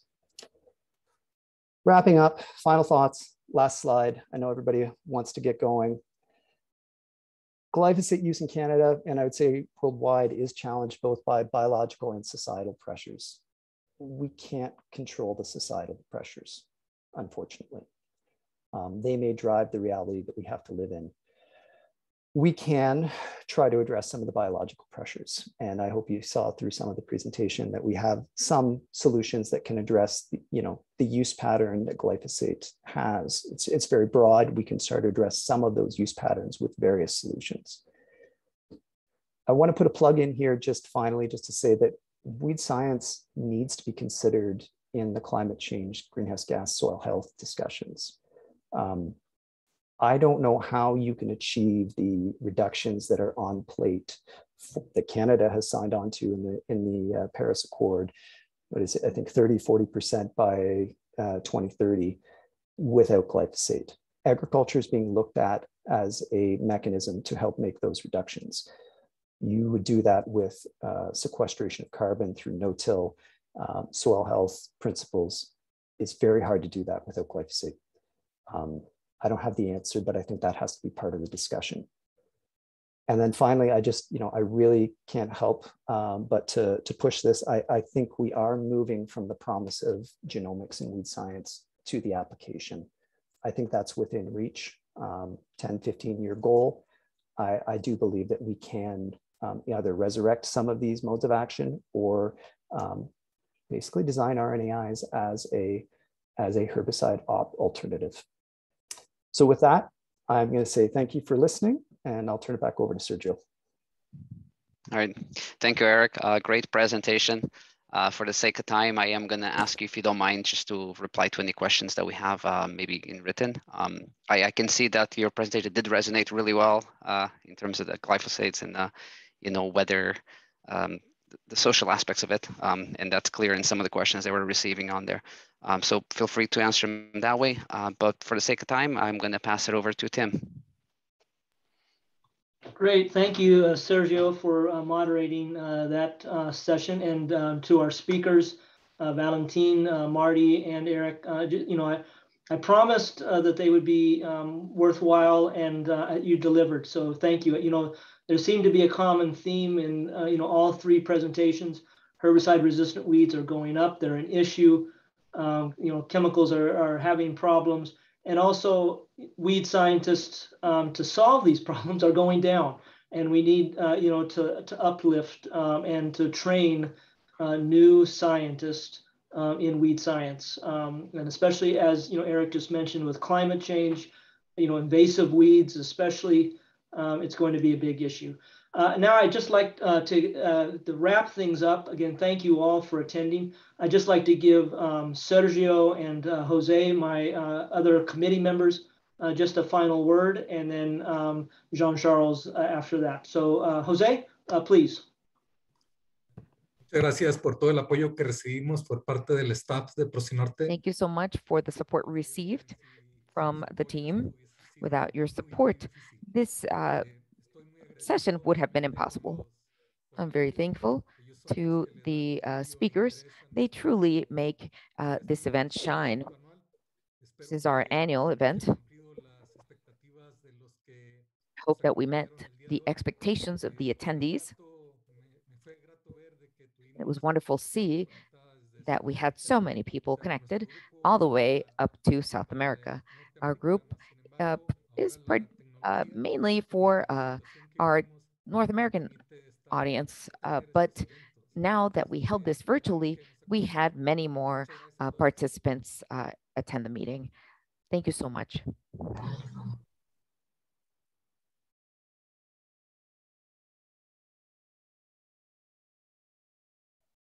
Go ahead, Sergio. All right, well, I'll be brief. So yeah, absolutely. Thank you everybody for participating. We had a great turnout. Tim, thank you for today too, as leading the group, the task force. You've done a great job. So I know it's not easy, so appreciate everything you've done for us as well. These presentations were great, but this is a great network as well. There's a lot of great researchers in here doing just, cutting edge research. And I know it's can be challenging sometimes to see how this affects farmers today, but for us here in research, we know that this will have long-term implications, and the work that we do is critical and very important. So I'm glad that everybody participated. Keep in mind all the contacts that we have, and reach out even after these sessions. This is a network. It's great to to get feedback from everybody. So thank you again. Thank you, Sergio, and that did remind me, and I put into the chat the website for PROCINORTE that you can look and see these presentations again. Probably give us a week or two, but check back. They will be on the website. And now our final say from our leader of PROCINORTE, the executive secretariat, Dr. Jean-Charles Vallée. Jean-Charles, please. Thanks, Tim. Excellent. Thanks for plugging in the website too. Very important resource. Really fantastic turnout. Well done, everyone. Hat tip to all the team, translators, the logistics team, task force members. Our thanks to Agriculture Canada, to INIFAP, to USDA. And really, this theme is very important. You can see there's demand for this. We've had over 500 registrations. Several hundred people participated in the morning and this afternoon. tremendous interest in protecting plant health. It's part of these opportunities like today are wonderful to raise awareness in the hemisphere. It's not just the North. There's demand across all of the Americas for this kind of information. And the fact that it's well attended shows a strong demand, and we will continue to support this as PROCINORTE. And so plant health really, if you want to look at boosting the economy, if you want to look at protecting the environment, if you want to look at fostering food security, and it really, you play such an important role. The public doesn't necessarily understand all of it, but really the science behind it is fantastic. It's very cool, actually. And I'm hoping that moments like this today inspire young leaders, young scientists to grow into the field. And congratulations once again. Last word to Tim, just to close off. But really, I just want to congratulate the whole team on a very wonderful webinar. Excellent stuff. Well done. Thank you, Jean-Charles. And again, yeah, thank you, especially, Gloria and Isabel and our translators, a fantastic job. And, yeah, we couldn't have done it without you. And, so if you also are looking for collaborations, be in touch. There are certain contact informations. And through the PROCINORTE website, you can always contact Sergio, Jose, or myself as well. And we can, make those connections for you. So at that point, I will wish you all a good afternoon and good evening. And thanks again for attending.